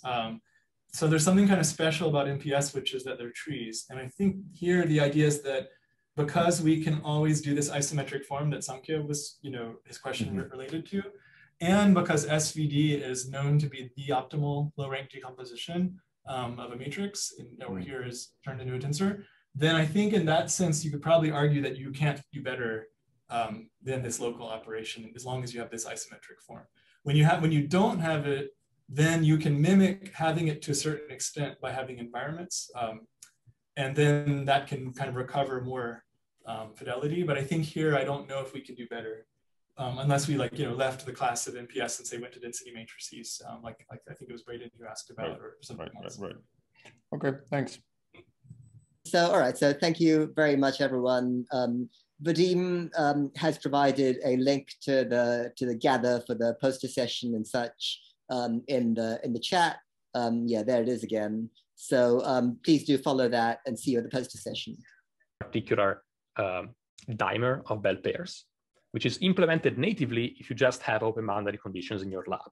So this is what you would normally do when you have a finite chain and the last qubit at the edge interacts with its right neighbor, but it doesn't have a left neighbor, so it kind of skips one half period, and that just implements natively this particular initial state, which is a short-range entangled, transitional invariant initial state, which is a reasonable choice. So if we're happy with that, we can just implement it for free and move on. And that leaves us with the final question, which is what to do with this final state. So this final state exists on a time-like surface, which sort of means that there is a particular qubit in your chain at the edge, which as a function of time realizes the various qubits in this many-body wave function, which is a kind of a strange thing to wrap your head around. And we would like to turn it into something that's more conventional, that you could analyze, prepare in the lab and then do measurements on and so on.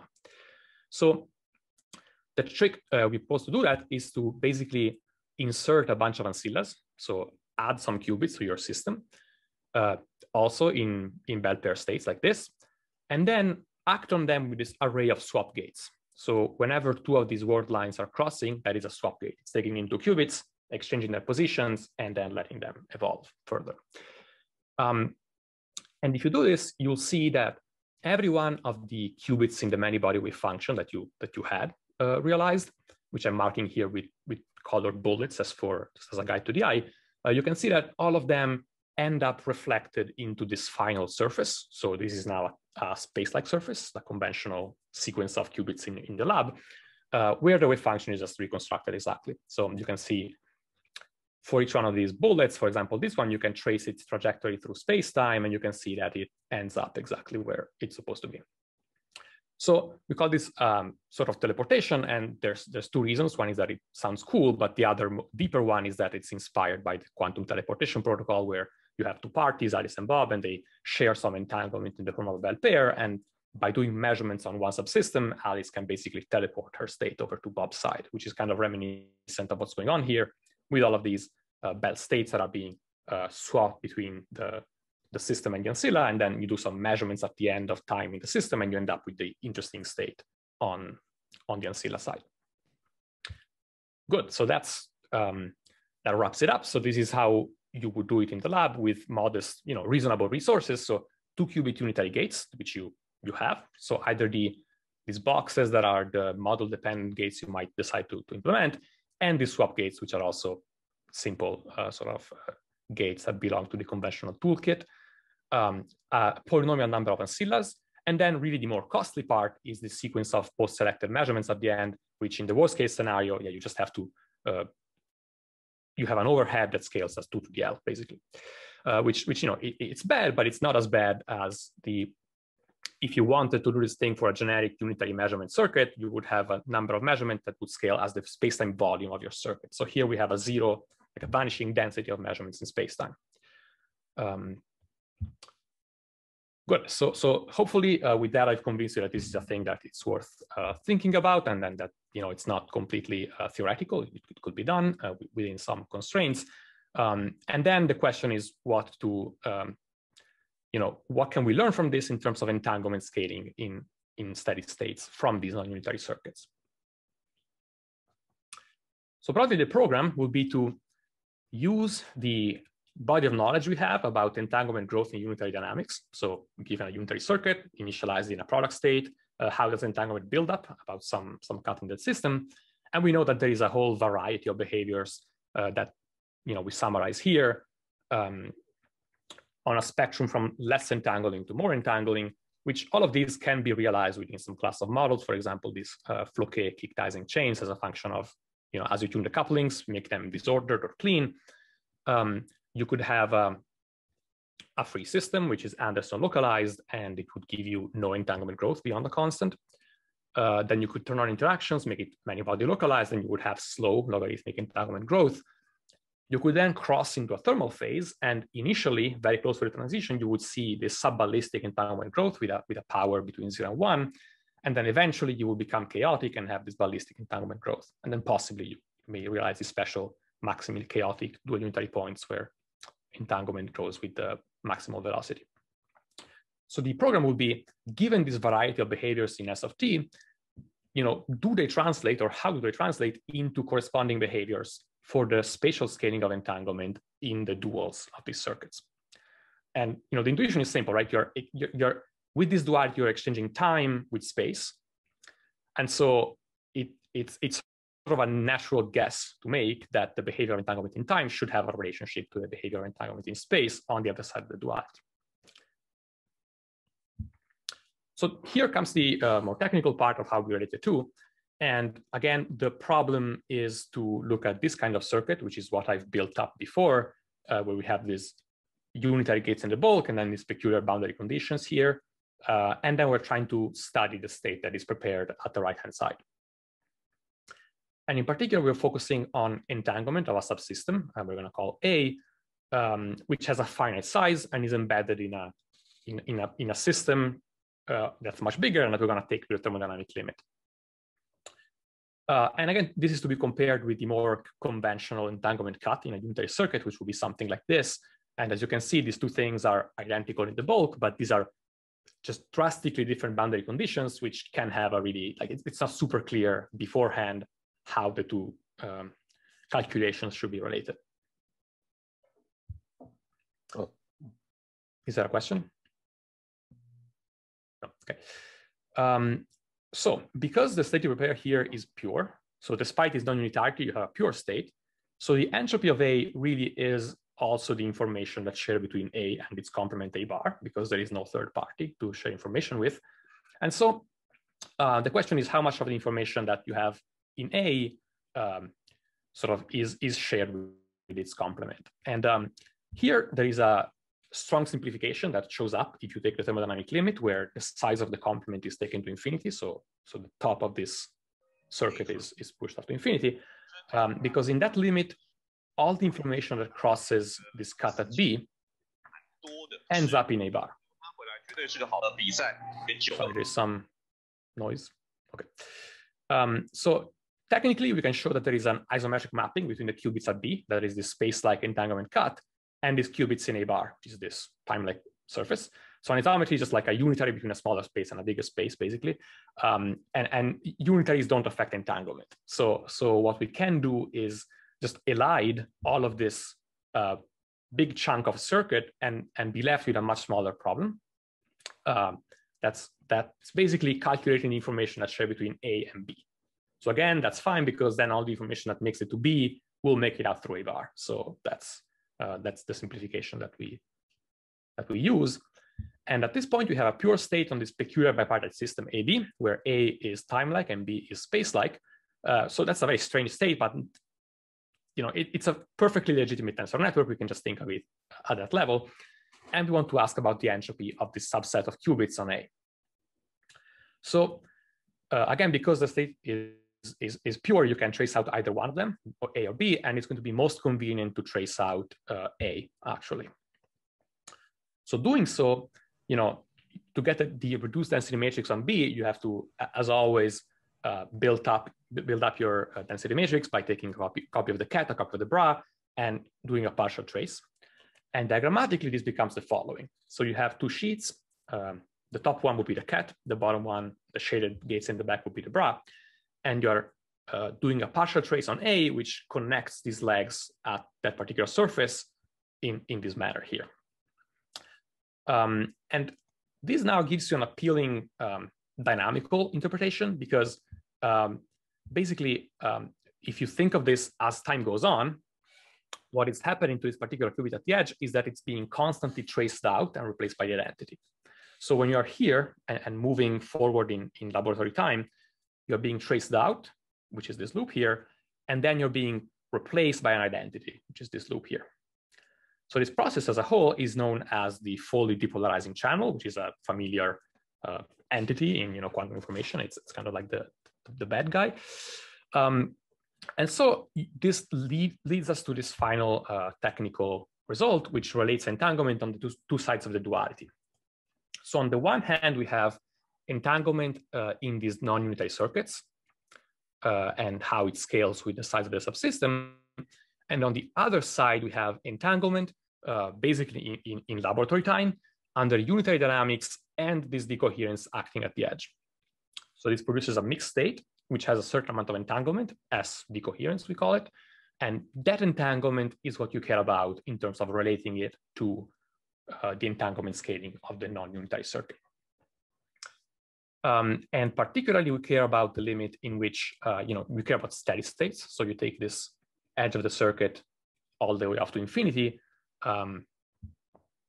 That simplifies this equation further and tells you that basically the spatial scaling of entanglement in these steady states equals the amount of entropy that you can inject as a function of time by perturbing the system at the edge. So again, two key points here in this duality. One is perhaps the more expected one, in which you are exchanging intervals of space and time. So here you have this T equals L twiddle. It's this exchange of space and time. The other one is this decoherence, which was instead less expected. It's more of a quirk of this mapping, which has interesting consequences. And I should briefly say, if you don't like to think about quantum channels and decoherence, you can also think of this latter case as simply a cut in a very particular unitary circuit in which everything that's to the right of the cut is simply swap gates. This is, again, the kind of trick we saw earlier in building up the circuit. And what this does is that it takes information that crosses the cut and just radiates it off to infinity without giving it a chance of ever turning around and entering the circuit again. So any sort of interference effect where you have information that travels out of the cut and then eventually comes back, that gets killed off. And so that gives you significant differences in the behavior of entanglement with respect to the more conventional entanglement growth in unitary circuits. Okay, so in the remaining 10 minutes, I'll try to go over some of the interesting results we get with this. So again, going back to this range of entanglement growth behaviors in time, with this mapping in hand, with the space-time duality mapping in hand, we can now see how the entanglement scaling in space behaves in these dual circuits. And the results we find look like this, which to 0th order, you get what you expected, which is that time gets replaced by space in the dual circuit. So, for example, log t becomes log L, which is intuitive. And a first key result here is that this sub-ballistic entanglement growth, where entanglement grows as t to the alpha, with alpha between 0 and 1, gets you this new family of steady states whose entanglement scales in space as a fractional power law, which is genetically not seen in many body unitary dynamics, where it's either volume law, log law, area law. But a second point is that this isn't quite so one-to-one. There are some interesting differences.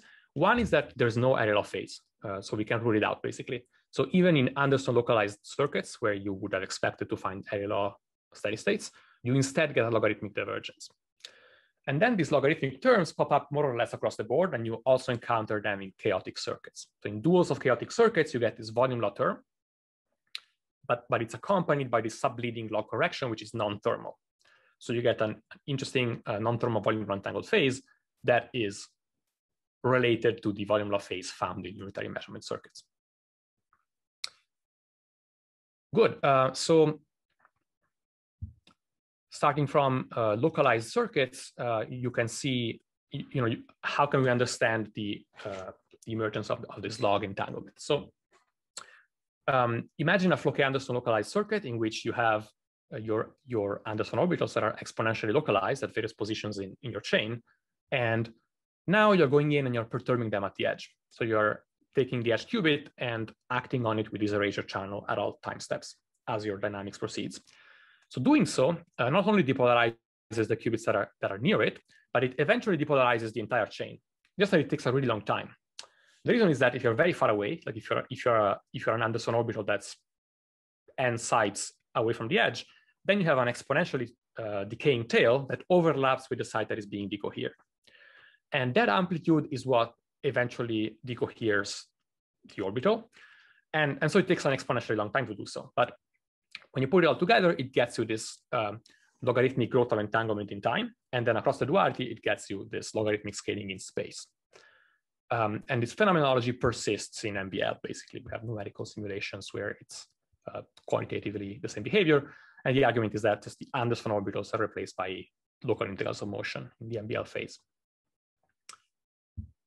Good. So then if we crank up the interaction strength, eventually we cross into a thermal phase. But when we are still very close to the transition, we have strong disorder, and the growth of entanglement doesn't immediately go ballistic. It starts off as a sublinear power law. And this is because of a distribution of rare, strongly disordered regions that are basically localized and slow down your entanglement growth.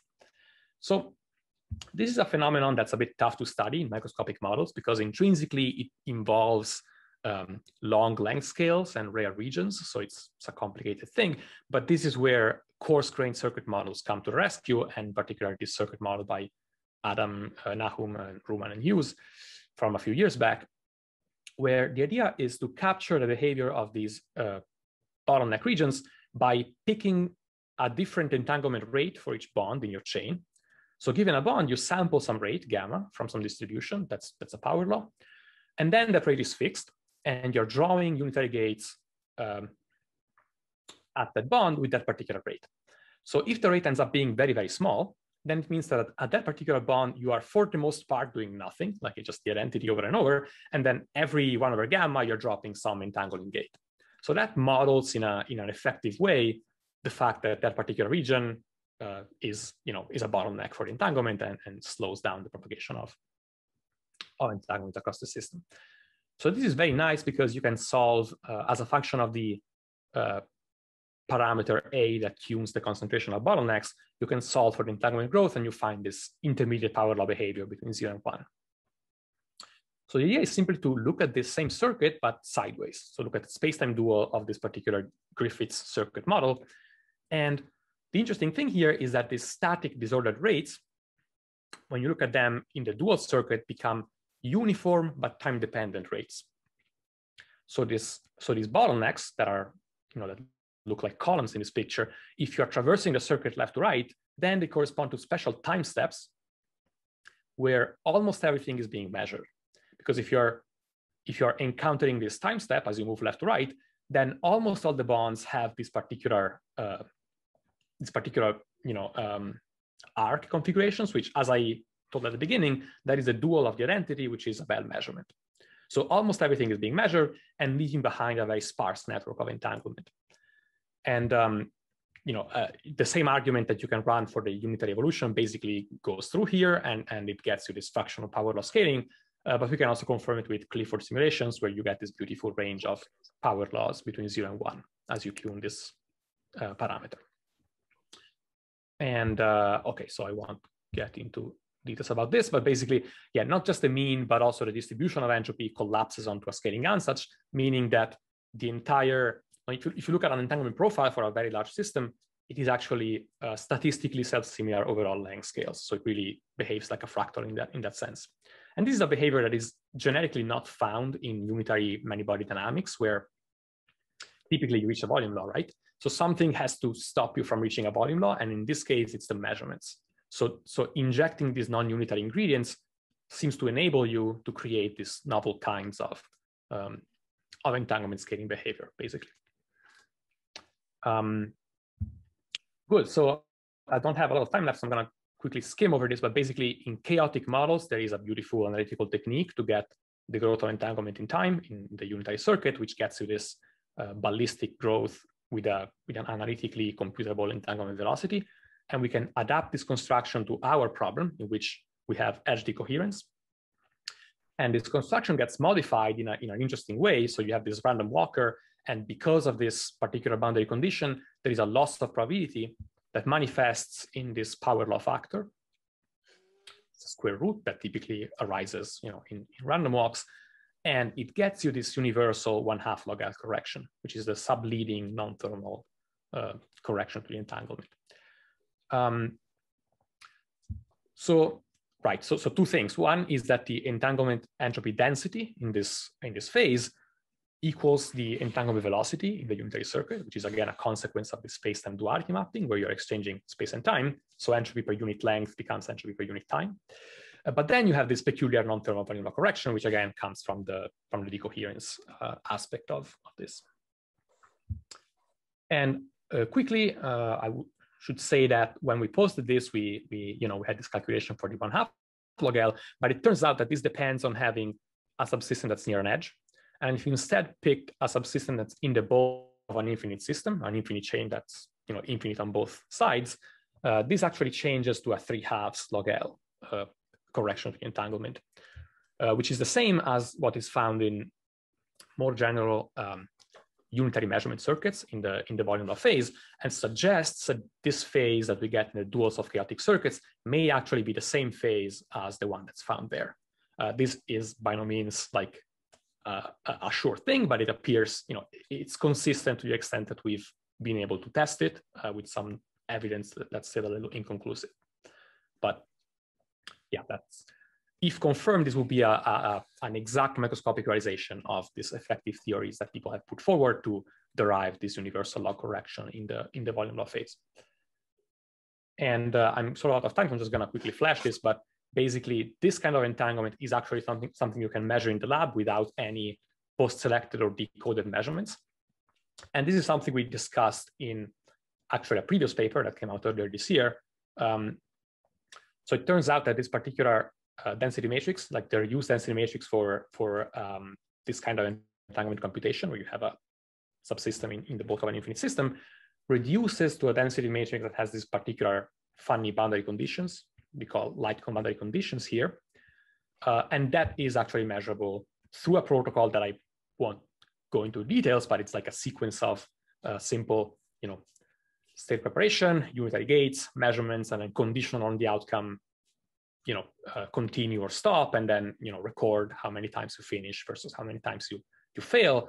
And a ratio of successful runs to total runs gets you exactly the purity of this reduced density matrix, and therefore gets you the entanglement of a subsystem in this dual steady state. Okay, so I think I'm at the half-hour mark, so I'm just going to flash my conclusions. Basically, space-time duality lets us build these interesting non-unitary circuits where on the one hand we have analytical control and some physical intuition, and on the other hand, they have these alternative experimental avenues to be realized as opposed to other unitary measurement circuits. And with these circuits, we can engineer this interesting zoo of out-of-equilibrium states that exhibit this rich variety of entanglement scaling, including these novel fractals. And then, of course, questions for future work abound. So it's just a matter of how many more interesting things can we derive from these and other ideas in this direction. So with this, thank you for your attention, and I'll take any questions. Thank my collaborators and the organizers. Thanks. Thanks for being on time. Any questions?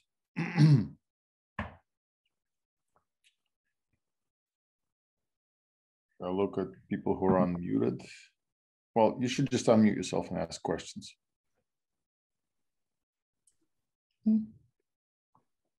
Okay.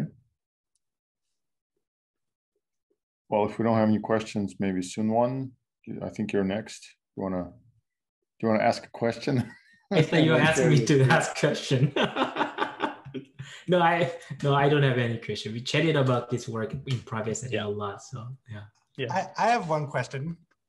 Okay, go for it. Yeah, so this case, this model you showed that has the steady state power law entanglement. Mm-hmm. It's well, I guess it seems a little confusing because it's sort of time dependent and again evolving in the non-unitary direction, so it doesn't reach a steady state, right? It's like the average entanglement is power law, but it doesn't ever reach a fixed steady state. Sometimes that's right. Entanglement is much less, and sometimes it's much more, depending on when these random measurements happen. Mm-hmm. With so I'm wondering whether you could make a model that's non-unitary that actually does reach a steady state, a fixed steady state with this power law entanglement. Yeah, so two things about that. One is that's kind of a general feature of these unitary measurement circuits. They never reach a steady state. It's just an ensemble of states that keep bouncing around because of the measurements. And the question is, what about the values of various observables of interest? And so here, you're right that this bounces very strongly, but the steady distribution you get looks like this, where you do have a power law tail to very low entanglement, which, as you can imagine, is right after a very severe bottleneck. You've destroyed almost everything, and you're kind of at the bottom of the power law tail. But as a whole, the distribution scales, collapses onto this power law ansatz. So even if you're not at the mean, you're aware of the scaling. Yeah, I see. But the second thing I wanted to say, okay, so yeah, there's some weird stuff in the literature, I should say. I guess these aren't, that's not here. So there's some driven non-unitary CFD stuff, which is really esoteric, but they get actual fractals, like clean fractals, like okay. What is it? Sierpinski carpet or something? I don't know. It's like weird profiles, but that is, I have no idea how you would realize that. So. Okay, cool. Yeah, that was a very informative answer. Thanks. Yeah, thank you. Good question. Can you scroll up to your last couple of slides? I saw a picture that looked, like for example, this one. Mm-hmm. Do I understand? I'm a little bit confused because I thought here, because because you're going sideways, the circuit is non-unitary. Is that correct? Yeah. So if you're going sideways, these gates have their little arrow that's going up, but you're going sideways, so they're not unitary. Right. So maybe I misunderstood sort of the size of the problem. So if I have in mind the vertical, if you like, the time delay, I don't know, some finite number 10, mm-hmm. is the statement that somehow the tensor network that I have to compute here is roughly 10 by 10? Yes, that's correct. In fact, it's a little smaller. I mean, it's this triangle that's like 10 by 5 or whatever, but yes. And but the reason for that is because you have unitarity in this direction. So yes, and it's only true in the thermodynamic limit. Like there is a cancellation that becomes exact in the thermodynamic limit, but is otherwise approximate. I think it's an upper bound generically. I see. Okay. So it's not exact for finite T. For finite systems, it's not exact. Yes. Okay. Physically, the issue is you have information that's. Let me go back to some place here. Yeah, you have information that crosses this cut here, and it has to go up because of unitarity. But if you have a finite system, it has a chance of hitting the top and turning back around, going backwards in time and entering your system again. And then it's not exact. Only when you send the top to infinity, then you're guaranteed to basically leave the system through the complement, and then the cancellation becomes exact. Okay. I see. So I should think of it as somehow time average. You know, one can reframe this in the language of time averaging somehow. Maybe the time average. Okay. Anyway, I think you answered my question. I'll stop there. I'll quit while I'm ahead. Oh, good. Okay. That was a good question. Okay. Any more questions? Yes, I have a small question. So do you have any comments what happens if you impose, for example, Lorentz symmetry? Because if you have a Lorentzian field theory in, just in Minkowski spacetime and you flip time and space, nothing much should happen. Yeah, so if you have like a free boson, just like dT squared minus dx squared, that is actually dual unitary in the sense that like these works had considered. So yeah, so if you have a unitary circuit, you can also ask about its dual and you can impose it to be unitary. And that's a fine-tuned condition, but you can do it. And those have very special behavior, like correlations exist only on the light cone, like strictly on the surface of the light cone, but not inside. And that's, the free boson does have that, that green function that's just on the light cone. So it's kind of, but then if you put in a mass term, that breaks it. So yeah, I don't know beyond that. Yeah, but naively free boson is not chaotic. Yeah, because it's free. So those circuits kind of generalize that to they preserve that property, but they can also put in interactions. I don't know how to do that in a continuum field theory, but maybe it's possible. It just my question is, you have this nice scale between MBL and dual unitary. So if I consider just a free boson, like where would it be on this scale?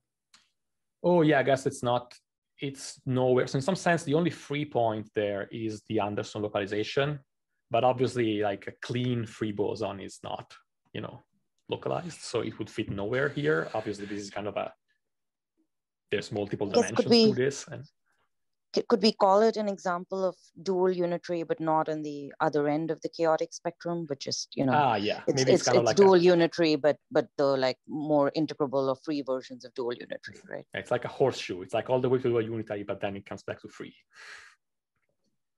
Tie it back like that, I guess. Okay, I see. Thank you. You as a horseshoe. Never mind. Okay. Any more questions? All right, thanks again. Our next speaker is Soonwon Choi. Yes. Let's get started. I'd like to start by thanking the organizers for giving me this amazing opportunity to talk about my recent work. This is basically the first time that I talk about this work in the community. And before I start, I'd like to acknowledge my collaborators. This is a combination of theory and experiment. On the theory side, I would like to thank Jordan Calder and Daniel Mark, who's a first-year graduate student at MIT, and Robert Huang, he's a graduate student at Caltech, and also experimentalist Junhee Adam, working in Manuel Andrews' group. But today's talk will be mostly theoretical, and only towards the end, I'll briefly mention the experimental relevance. So let's get started. So I would like to start by celebrating the statistical physics. Here we talk about physics of many particles, as many as like Avogadro number of particles, and their collective macroscopic behavior. And those behaviors are often like universal. What's amazing is this statistical physics gives us the power to make a very accurate prediction. In other words, very useful. So what are the examples?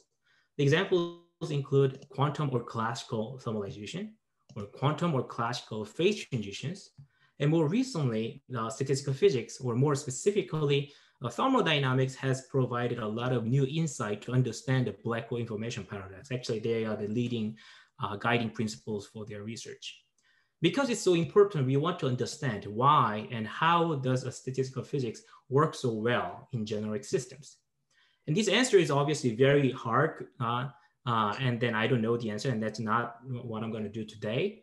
But I can explain what's like well accepted in the classical many-body system, which is in keyword like the chaos. Consider two many-bodies initial state that is slightly different from one another by just maybe perturbing one particle. And if they undergo a nonlinear complex many-body dynamics, what happens is after later time, they reach completely different configurations, so-called butterfly effect. And this effect has a lot of consequence to the emergence of statistical behavior. In practice, we never know perfect initial state. We always have a little bit of uncertainty or misinformation about the initial state.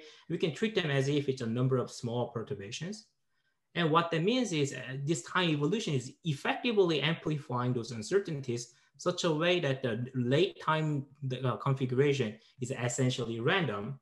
But what's very interesting is this randomness is completely uniformly random up to all conserved quantities, forming a universal ensemble, such as canonical ensemble or grand canonical ensemble or Gibbs ensemble. And it's independent of the microscopic details of the initial state and only depends on the extensive variables like volume, temperature, chemical potential. So this logical flow, the chaotic dynamics, loss of information, and then more importantly, the emergence of this universal random ensemble is what governs the validity of the statistical physics in the classical settings. How about quantum settings? If you want to directly generalize this intuition to the quantum settings, we all know that doesn't work. And that's because our Schrodinger's equation is a linear differential equations. And if you perturb a little bit, the small perturbation remains small under unitary evolution. Instead, we have two different approaches, causally related, two different approaches to understand quantum chaos and thermalization. One approach is using quantum entanglement. Even if we have a globally pure many-body wave function with the zero entropy, if you only look at the subsystem may exhibit some entropy due to entanglement entropy with the rest of the system. Furthermore, the reduced density matrix of the subsystem may look like a thermal state, thereby resolving this paradox of emergence of randomness. Here, the information loss is essentially coming from the non-locality of the correlation, which is basically entanglement. Another approach is random matrix theory-based approaches, like Bayes' conjecture, or a more advanced version of it, like eigenstate thermalization hypothesis. Here, the spirit is slightly different. We take this many-body Hamiltonian and diagonalize it and look at each eigenstate and eigenvalues. And what this approach believes is, as a conjecture, we assume that those many properties of eigenstates and eigenvalues looks like that of random ensembles, like as if the Hamiltonian is drawn from a GOE or GOE, etc. And that has a very strong predictive power. And these two approaches has a pros and cons. The first approach is very intuitive, and it provides a good explanation of how quantum thermalization could work. However, it has a less of predictive power because it does not explain why it should work. On the other hand, our random matrix theory-based approach gives a very strong predictive power based on the literally random matrix theory results. However, here the emergence of randomness is posed as a conjecture, and we never explain the origin of this randomness. What I'm going to talk about today, it's a little bit in between the two. So today I'm going to provide a new perspective that's in between the two, or maybe build a bridge between the two. And I want to call it the emergent random ensemble. And the key insight of this approach is that to recognize that a single many-body wave function could encode a random ensemble of pure states. And we investigated these approaches and then actually found more interesting phenomena, namely that we found that those ensemble approaches and approaches to a certain universal ensemble on the broad range of cases. And we analyze it by using the tool set in quantum information theory called the quantum state K design that I'm going to talk about today. Finally, this universal phenomena has been utilized to design the new practical applications. And this application has been already applied to existing analog quantum simulator based on the Rydberg atoms and Caltech. And towards the end of the talk, I'll briefly talk about this application. So with that in mind, let's start from the first topic, like emergent random ensemble. So here is a question. Suppose we are given a many-body wave function psi. It could be an output of some quantum circuit, or it could be obtained by time evolution of certain initial state under Hamiltonian evolution, or it could be an energy eigenstate of a certain Hamiltonian. And we ask ourselves how random this quantum state is. However, this question is actually not well defined. And let's take an analog. Like suppose I'm given a bit string like 0101000. Like we can ask whether this bit string is random or not. And this question is now well defined because given a single string, there's no notion of randomness. Only when, if drawing a variable from a certain ensemble, then we can talk about the randomness. Therefore, talking about the randomness for a single wave function doesn't sound like a good idea. However, in quantum mechanical problem, we have a connection between natural connection between randomness, which is a measurement. So the key idea is starting from a single wave function, we are going to generate an ensemble of quantum state by performing measurements. For example, suppose we have a many-body wave function of spins of qubits divided into two parts, A and B. Generally, A is small subsystem and B is large subsystems, rest of the systems. And consider performing local projective measurements on part B, and we'll get some measurement outcome, say 1001000. And then unmeasured wave function on A will remain in a pure state, but that may depend on the measurement outcome. If you repeat the same experiment and then get the different measurement outcome on B, we'll get the different pure state on part A. In fact, if there's an NB number of qubits in part B, we'll have exponentially many pure quantum state on A. And naturally, they cannot be orthogonal to one another if the subsystem size A is sufficiently small. And we call this the set of wave functions weighted by the probability of getting all of these different measurement outcome as I define it as a projective ensemble. So in this way, starting from a quantum wave functions, we could generate an ensemble of wave functions defined on the subsystem. And now that we have an ensemble, we can talk about statistical properties of them. And we can already talk about statistical physics essentially. So what is the important statistical properties? Maybe the most intuitive one is calculating mean value or average value. For example, we take the wave function psi and the ket-bra and calculate the probabilistic average over all those probability PZ. And this quantity is nothing but the reduced density matrix of the subsystem. If we know that the original quantum state is drawn from, say, time-evolved state or the eigenstate of a certain Hamiltonian dynamics, we know that this rho A, the reduced density matrix, will uniformly converge to the thermal density matrix of the subsystem, regardless of the microscopic details of the original quantum wave functions. So what it means is, in terms of projective ensembles, we have just learned that the average, the mean of our projective ensemble converges to the universal value. But how about if we look at the other quantities, like a second moment? So we raise to the power 2, and then average, so we get the second moment of the wave functions, or the third moment of the wave function, or generally kth moment of wave function. And it'll be very curious to look at what happens for those higher moments. More generally, we can ask more broad questions like how uniformly random the quantum state ensemble is spread over the entire Hilbert space. And turns out this is a defining feature, almost a defining feature of this notion quantum state K design that's introduced in quantum information theory. So let's take a little bit of detour and then talk about quantum state K design. The formal definition of the quantum state K design is the following. An ensemble of quantum states is called a quantum state K design if all statistical properties up to the kth moment match with the Haar random ensemble. The Haar random ensemble is just completely uniform, continuous ensemble of the entire Hilbert space. But I find this definition is too technical and hard to penetrate. So in my wording, I would just say it just measures how uniformly random an ensemble is over the entire Hilbert space. In fact, it's very easy to understand with the examples. So let's consider a single qubit Hilbert space. If we consider a particular ensemble, where this wave function could be either polarized up 0 or polarized down 1 with the probability 50-50. This ensemble, if you take the average of the ensemble, that's the middle point of the Bloch sphere. So it's a maximal limit state from this, and which matches with the average over the whole Hilbert space. And therefore, we say this particular ensemble forms one design. However, if you look at the variance of these wave functions, and it does not form it does not agree with the Haar random, therefore this ensemble does not form two design. One way to check is the following. Let's look at the expectation value along x, the x polarization. For both states, the x expectation value is 0, so the variance is 0. However, if you average over all Bloch spheres, we know the variance is non-zero. Likewise, the variance along z is too large compared to the variance of Haar. So we see that the second moment is not, so this ensemble is not a second, does not form two design. In fact,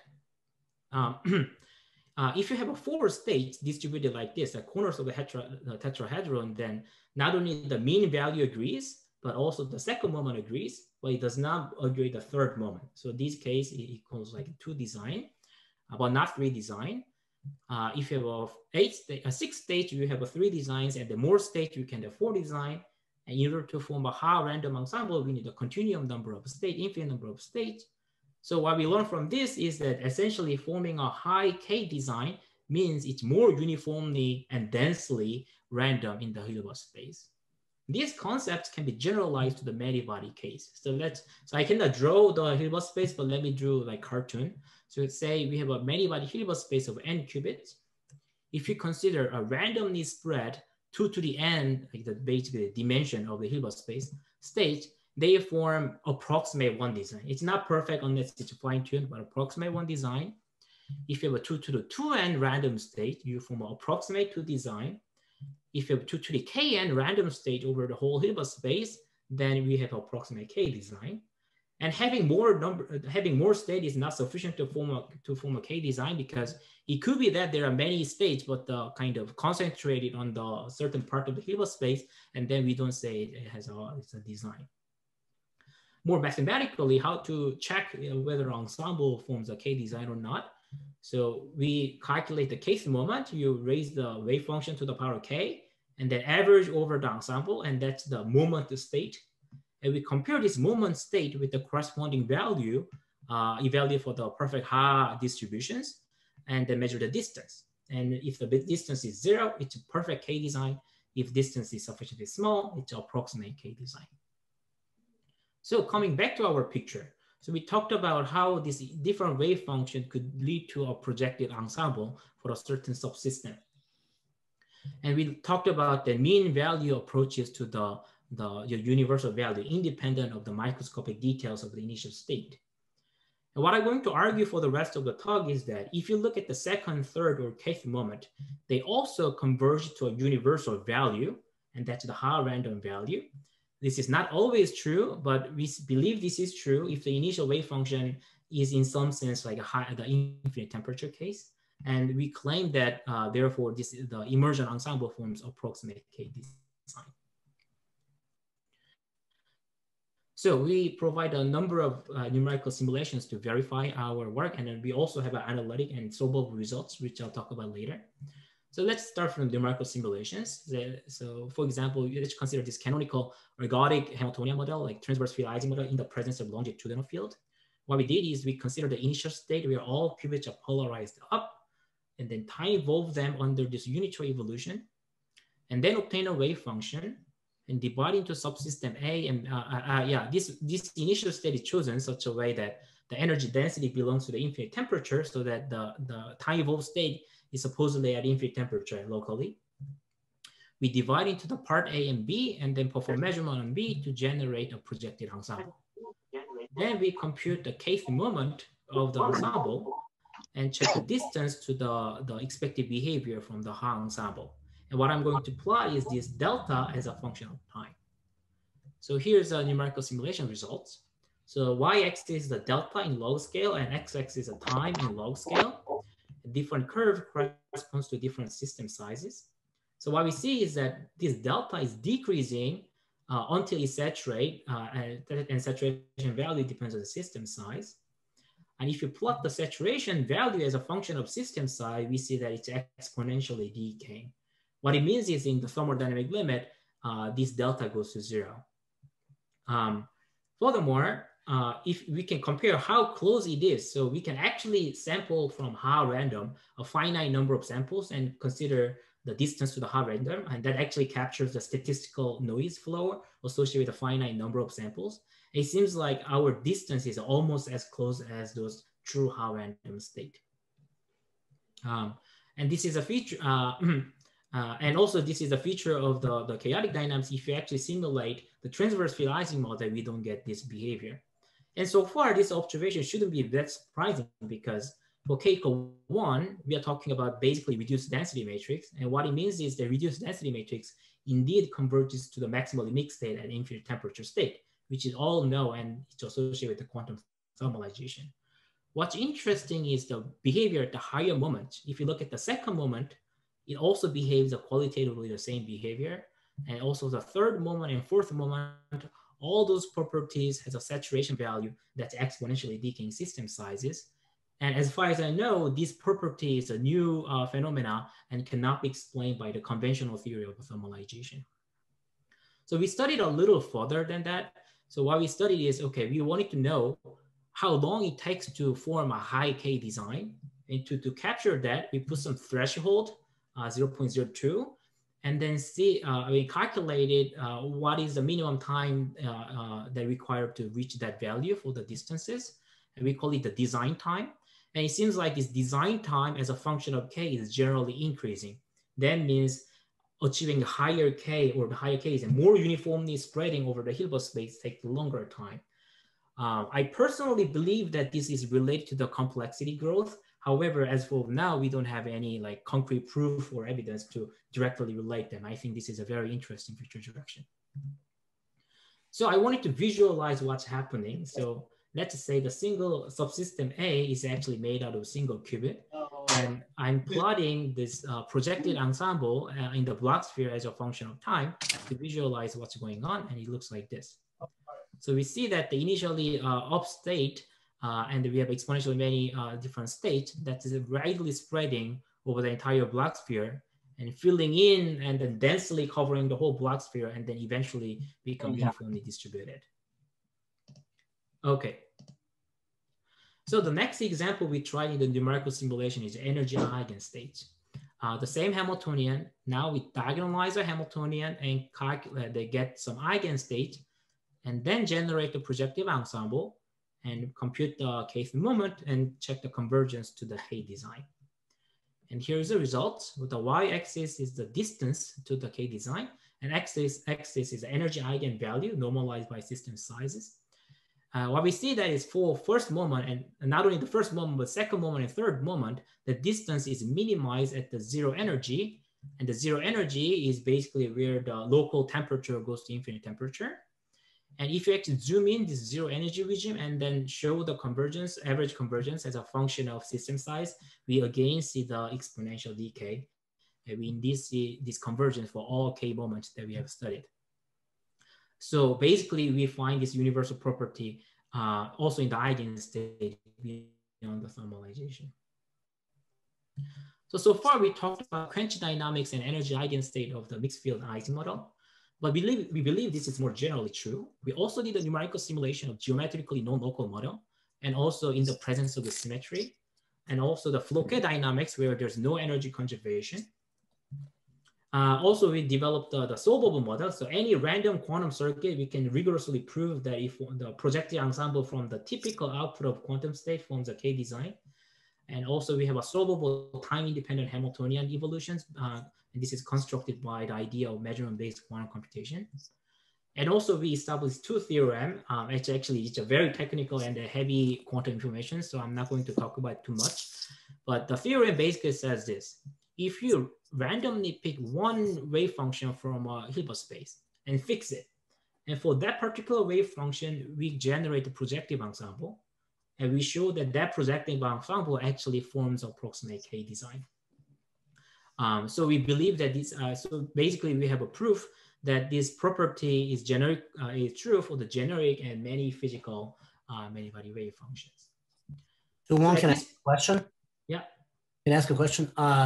Is this projected ensemble, how is it related to sort of the more standard thing one does by generating a reduced density matrix by tracing over part of the system? Yeah. If you take the projective ensemble, it's an ensemble of state that's mutually potentially non-orthogonal.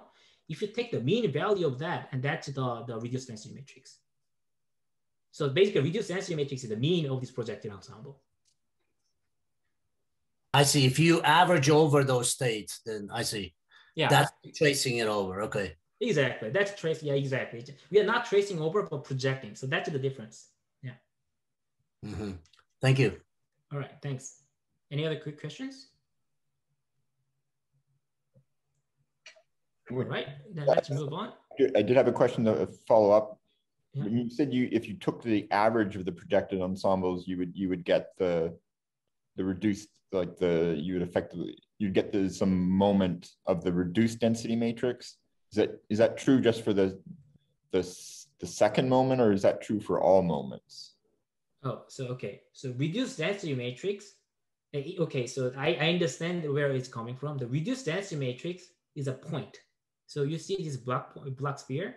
Reduced density matrix is the point in this block sphere, which is at the center. So we do not talk about the moment of it. What I mean by that is there's a multiple ways to have an ensemble of pure state whose mean is at the center. So already at the short time, at this point, if you take the average of that, that's in the middle point of the block sphere. So it's a maximally mixed state. However, their distribution over the block sphere is not yet uniform enough to form the higher K design. Did it answer your question?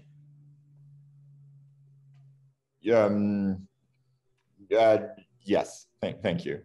Okay, so let's move forward. Okay, at this point. Sorry, so I just want to follow up again. So the reduced density matrix from some pure state that you take out of your Hilbert space, it's not necessarily going to give you a K design. Well, what can you say about sort of from the point of view of K design, what can you say about a reduced density matrix for some arbitrary state that you pick out? Generic. Oh, I see. If an ensemble forms a K design, it automatically implies that the reduced density matrix is maximally mixed. I see. Infinite temperature. Infinite temperature, yeah. I see. Thank you. And that's a nice bridge to this slide. What about finite temperature? Sorry, but not in the other direction, right? So in other words, not every infinite temperature state is a K design. You're absolutely right. Every ensemble whose mean is infinite temperature or whose mean is maximally mixed does not imply it forms a K design, high design. Okay, thank you. Yeah. But so far we've been talking about infinite temperature, but how about finite temperature? As far as I know, there's no like mathematical notion of this K design for the finite temperature case. So we cannot check whether it converges to the particular thermal K design if it exists or not. But instead, we can check whether it converges to a particular ensemble or not by just picking up the eigenstate and then compute the pairwise distance and plot it as a function of energy difference as a pair of energy. And what we see is along the diagonal, that's like blue and dark. That means whenever we took the two eigenstates from the same energy, they generate the same ensemble. And indeed, we see the exponential decay along those diagonal, suggesting that actually numerically, there exists a universal, the temperature-dependent ensemble, even for higher moment, not only the reduced density matrix, but also the K-2 design, we have some universal ensemble approaching. So that was the first part of my talk, and then I want to spend some remaining 5 minutes explaining how we can utilize this kind of universal behavior in order to design a practical applications that's implemented in the Ripple Atom simulator. So let's switch the gear. We now know that there are many promising platforms. Crystal already talked about trapped ion systems, but we do have superconducting qubits. Actually, Miles talked about superconducting qubit systems. We also have a Ripple Atom array and many others. The property of devices are that they are in general noisy, not perfect, and their size is not like 1,000 or million, but like 10 to 100. And they have a limited controllability. Arbitrary gate is a little bit expensive expensive to implement them. And this regime is so-called noisy intermediate scale quantum devices, so-called NISQ devices. And one of the challenges that we need to address in order to make these devices useful is to carefully calibrate and then characterize them, so-called the device benchmarking. So ideally, we want to start from a simple initial state 0 and then do some unitary evolution to obtain some desired quantum state size 0. In reality, we do have some error and imperfection so that we either prepare different psi, different wave function, or like some mixed state. Our job is to carefully calibrate the system, and to do that, we need to estimate what is the many-body fidelity between the experimentally prepared state rho 1 and the ideal like wave function size 0. However, this task is not so easy. How would you actually measure this many-body fidelity or even estimate it, especially when we only have a limited control to the experimental system? So let me illustrate the difficulty by talking about some naive approach where you do the quantum state tomography. So you prepare some experimental state rho 1 and measure every qubit in 3 different bases, x, y, z. And there are 3 to the n different basis choices.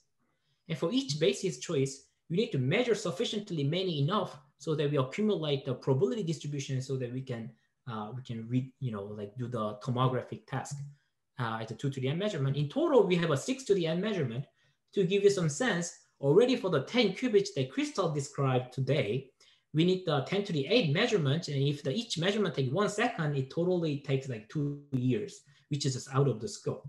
Furthermore, this task requires us to apply the single qubit rotations individually to every qubit, and we assume that those fidelities are perfect. So in practice, this kind of full state tomography is too way expensive, and then we don't think we're going to do that. So instead, we are proposing a new approach, and actually there are also other approaches. So please read the papers if you're interested in. For the time limit, I'm only going to talk about our protocol. It's based on basically many-body quantum chaos. And the protocol is actually extremely simple. On the experimental side, what we do is we prepare some simple initial state, all 0, and evolve them under natural evolution of their analog quantum simulator. It doesn't matter what this chaotic evolution is as long as it's not integrable and it's sufficiently chaotic in some loose sense. So just any experimentalist should choose whatever the natural one that they can do and they can do best. And then measure in the basis, a single basis that's most natural for them. If you perform measurement, you'll get a bit string, 0, 1, 0, 0, 1, 0, 1, 0, 0. Repeat the same experiment, you'll get a different bit string and accumulate the bit strings as many as possible. And this number of bit string m need not be exponentially large. It's just sufficient to have maybe 100 or 1,000. On the other hand, on the classical part, we have a classical counterpart. Where using the classical computer, we exactly simulate the ideal behavior that we want to achieve and evaluate what's the probability to obtain each bit string using the classical computer. And this is going to be pretty expensive if the quantum system is very large, and that's going to be the bottleneck and of our protocol. And once we do the calculation, we compute the following quantity FC, where this P1Z is a probability to obtain that bit string Z from the experiment, and P0Z is the probability to obtain the same string from the ideal theory. And this quantity can be experimentally measured pretty efficiently by sampling and then evaluating this, averaging this quantity over experiment where this bit string is using from the experimentally measured bit strings. And our claim is this FC, the value is a very good unbiased estimator for the many-body fidelity. In this approach, we can sample only a small number of bit strings, so it's a very sample efficient. In other words, the number of measurement you need to do is very small. However, it requires, as I said, the expensive classical computations. But for the NISQ devices of like say n equal 10 or n equal 12, this will be still manageable.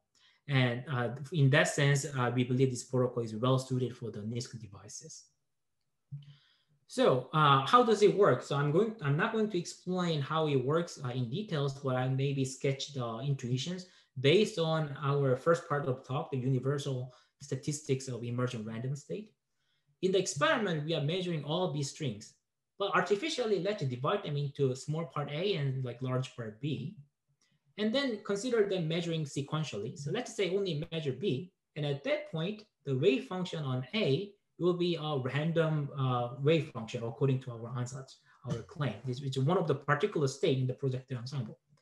And if this is a random state and then perform measurement, and this measurement outcome will exhibit a certain well-defined like the probability distribution, so-called the Porter-Thomas distributions, with the well-defined mean value and well-defined the variance, and this probability distribution is fluctuating. But its pattern, detailed pattern will be very specific to the particular Hamiltonian. This is microscopic information.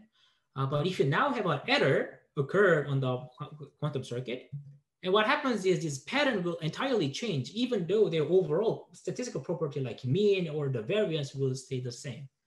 So what we are going to do is we are comparing the correlation between the two different speckled patterns, these kind of random patterns. So if there's a small amount of error, the experimental probabilities and the theoretical probabilities will generally correlate it a lot. But when there's a lot of error, correlation is gone. Actually, this bottom right corners is actually the data from the experiment. In this way, what we design is we design this FC to measure and quantify the correlations. And the claim is this FC correlation is approximate to the device fidelity. And this relation is actually not a just handy-wavy argument that we can derive it with a few lines. And there's a two approximate sign, and this one of the approximate relies on our universal random statistics. And the second approximate signs depends on the operator growth of the error operator. And then because we are only relying on this universal property, we believe that this method is applicable for almost all platforms where we can do this chaotic dynamics. So this idea has been already implemented in using the Ripple atom simulators by group at Caltech. And here's the results. The y-axis is the many-body fidelity that we estimate, and x-axis is the time of the quench dynamics they have simulated. And then gray point measures the FC between the model we believe and the experimental data. And we see that it decays over maybe like 3 or 4 microseconds. And if you plot the theoretical prediction of how entanglement entropy changes across the cut in the middle, we see that it rapidly increases. So it's a very long time compared to the entanglement dynamics. And this pink data, pink line is our ab initio error model for the system compared to the theory without error, like the theory model without error. And this F value is an ab initio error model with the model without error. So the fact that F and FC agrees almost perfectly implies that even for our FC is a good estimator for the true many-body fidelity. So here we cannot plot the true many-body fidelity because experimentally measuring it is impossible. So from this point of view, we claim that we have essentially estimated the fidelity without performing the full tomography. So this is the last slide of my talk.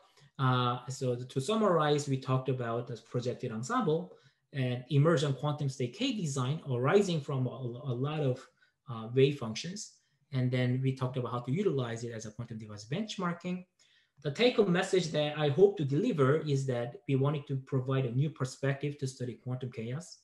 And we found universal properties beyond conventional thermalization manifested in the higher moments. And I wanted to emphasize that this kind of universal property can be used to design novel quantum applications.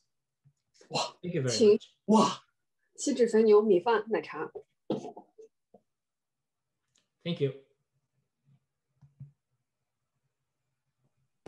Thanks, Soonwon. Any questions?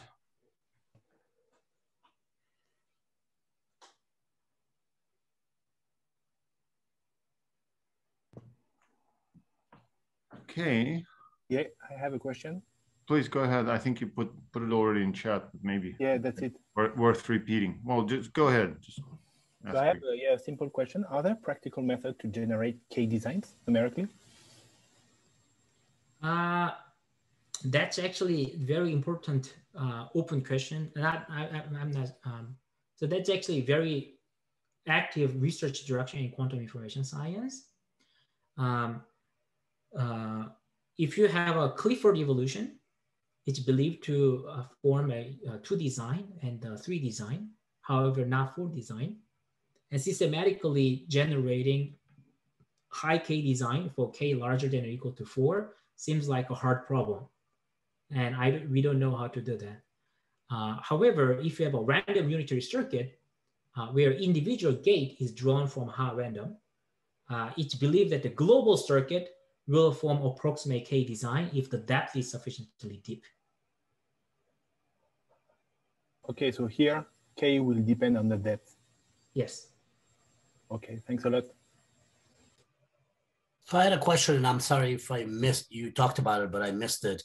So if you're at finite temperature, well, I guess it's one of the outlooks in your slide. If you're at finite temperature, what is the characterization? K design by itself is not sufficient because you're probably not even K1 design, right? That's right. So K equal 1 design is okay because K equal 1 case is still the reduced density matrix. So we match the reduced density matrix to the thermal ensemble, e to the minus beta h.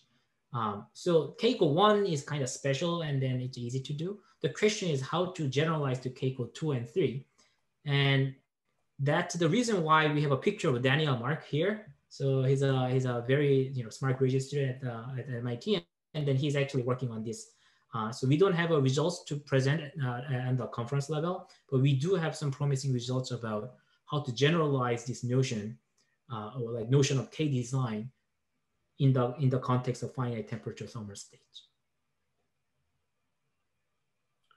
Right, but it's still not, even for K equals 1, it's not defined. At finite temperature, it's not hard random. So it's not, you're saying it's, if you're at finite temperature, then the way you define K design, it's not one design. That's right. Yeah, that's right. So finite temperature, it does not go one design, but we need to define the analog of one design for the thermal state. You just measure it relative to the thermal state. That's it. Yeah, that's right. But I think the analog of one design for the thermal case, I think it's like trivial because we can just say the thermal state. Right. It's a density matrix. Yeah. Okay, thank you. Hi, Soonwon. Very nice talk. I had a question about your projected ensemble. So you're constructing this essentially by projections onto a product state manifold, but I could construct a projected ensemble projecting onto essentially any other variational manifold.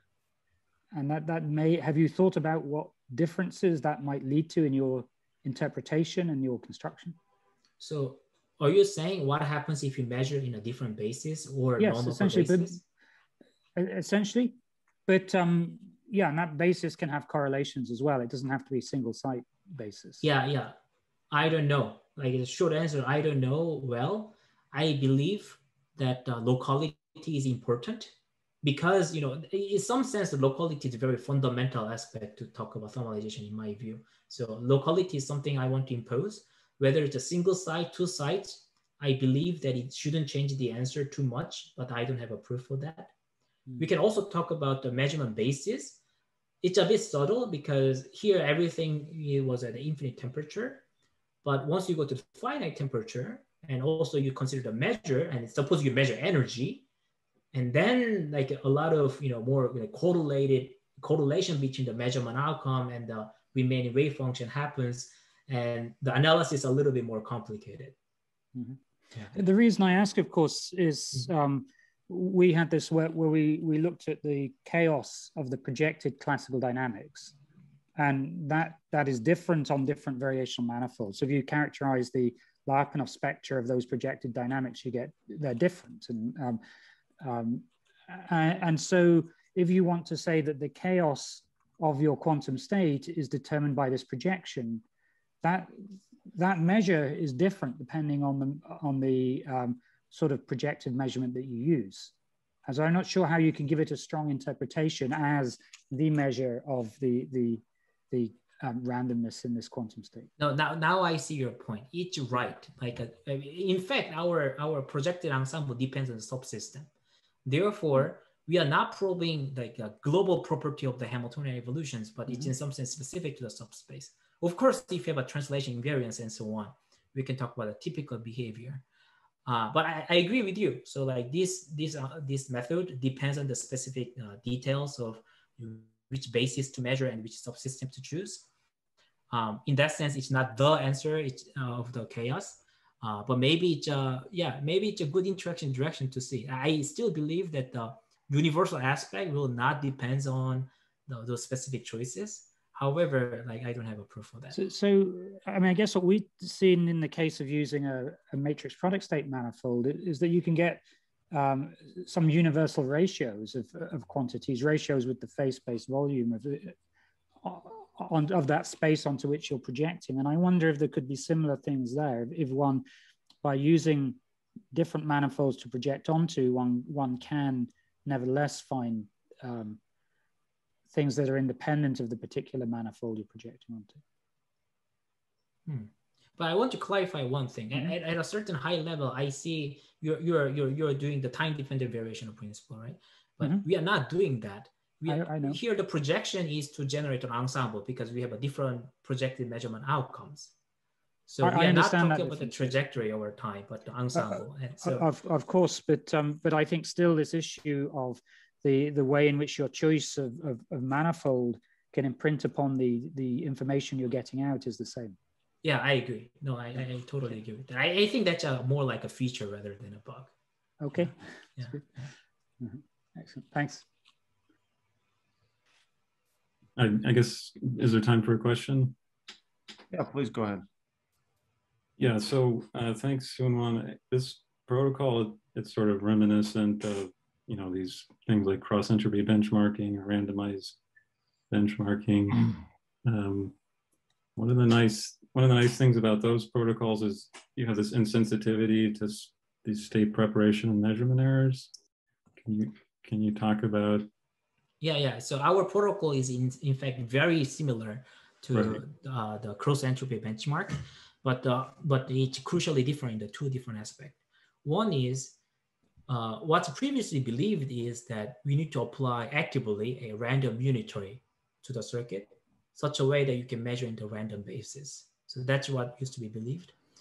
What we are saying is, actually, it turns out you don't need that. Right. Because your chaotic dynamics will generate local randomness locally. So that's one difference. The second difference is we are generating local randomness rather than global randomness over the whole system. Therefore, our method actually works only already for short time, where locally you have a randomness, but globally not yet randomness. So actually, like I don't have a slide on these presentations, but in our paper, we present the comparison between the cross-linear entropy benchmark and our method. And what you can see is at the short time, this XEV value does not work, but our value works fantastically well. Yeah, I guess my question was about the state preparation measurement, but maybe your fidelities are actually pretty low here, so you're not sensitive to those errors. No, like usually when we worry about actually, do you mind if I interject? It was just pointed out to me that we're running half hour behind time, so maybe you guys can take it up and gather. I think there's one more hand raised. Oliver Lunt, do you want to ask a question? Okay, sure. This will just be a quick question then. I saw briefly you had a graph about the time required to generate a quantum K-state design. Do you have a sort of an idea of how this should scale with K and with system size, like the sort of depth you need to go to? Is this like polynomial in those quantities? We don't know yet. Okay. We don't know yet. Yeah. Okay, thanks. All right. Thanks again, Soonwon, and thanks for everybody. Thanks to everybody for asking questions and sticking around. I think it's time to go back together and spontaneously combust. Okay, take care. There's another symposium of this kind next Friday, I should have said, but you'll get a notification on that. So see you.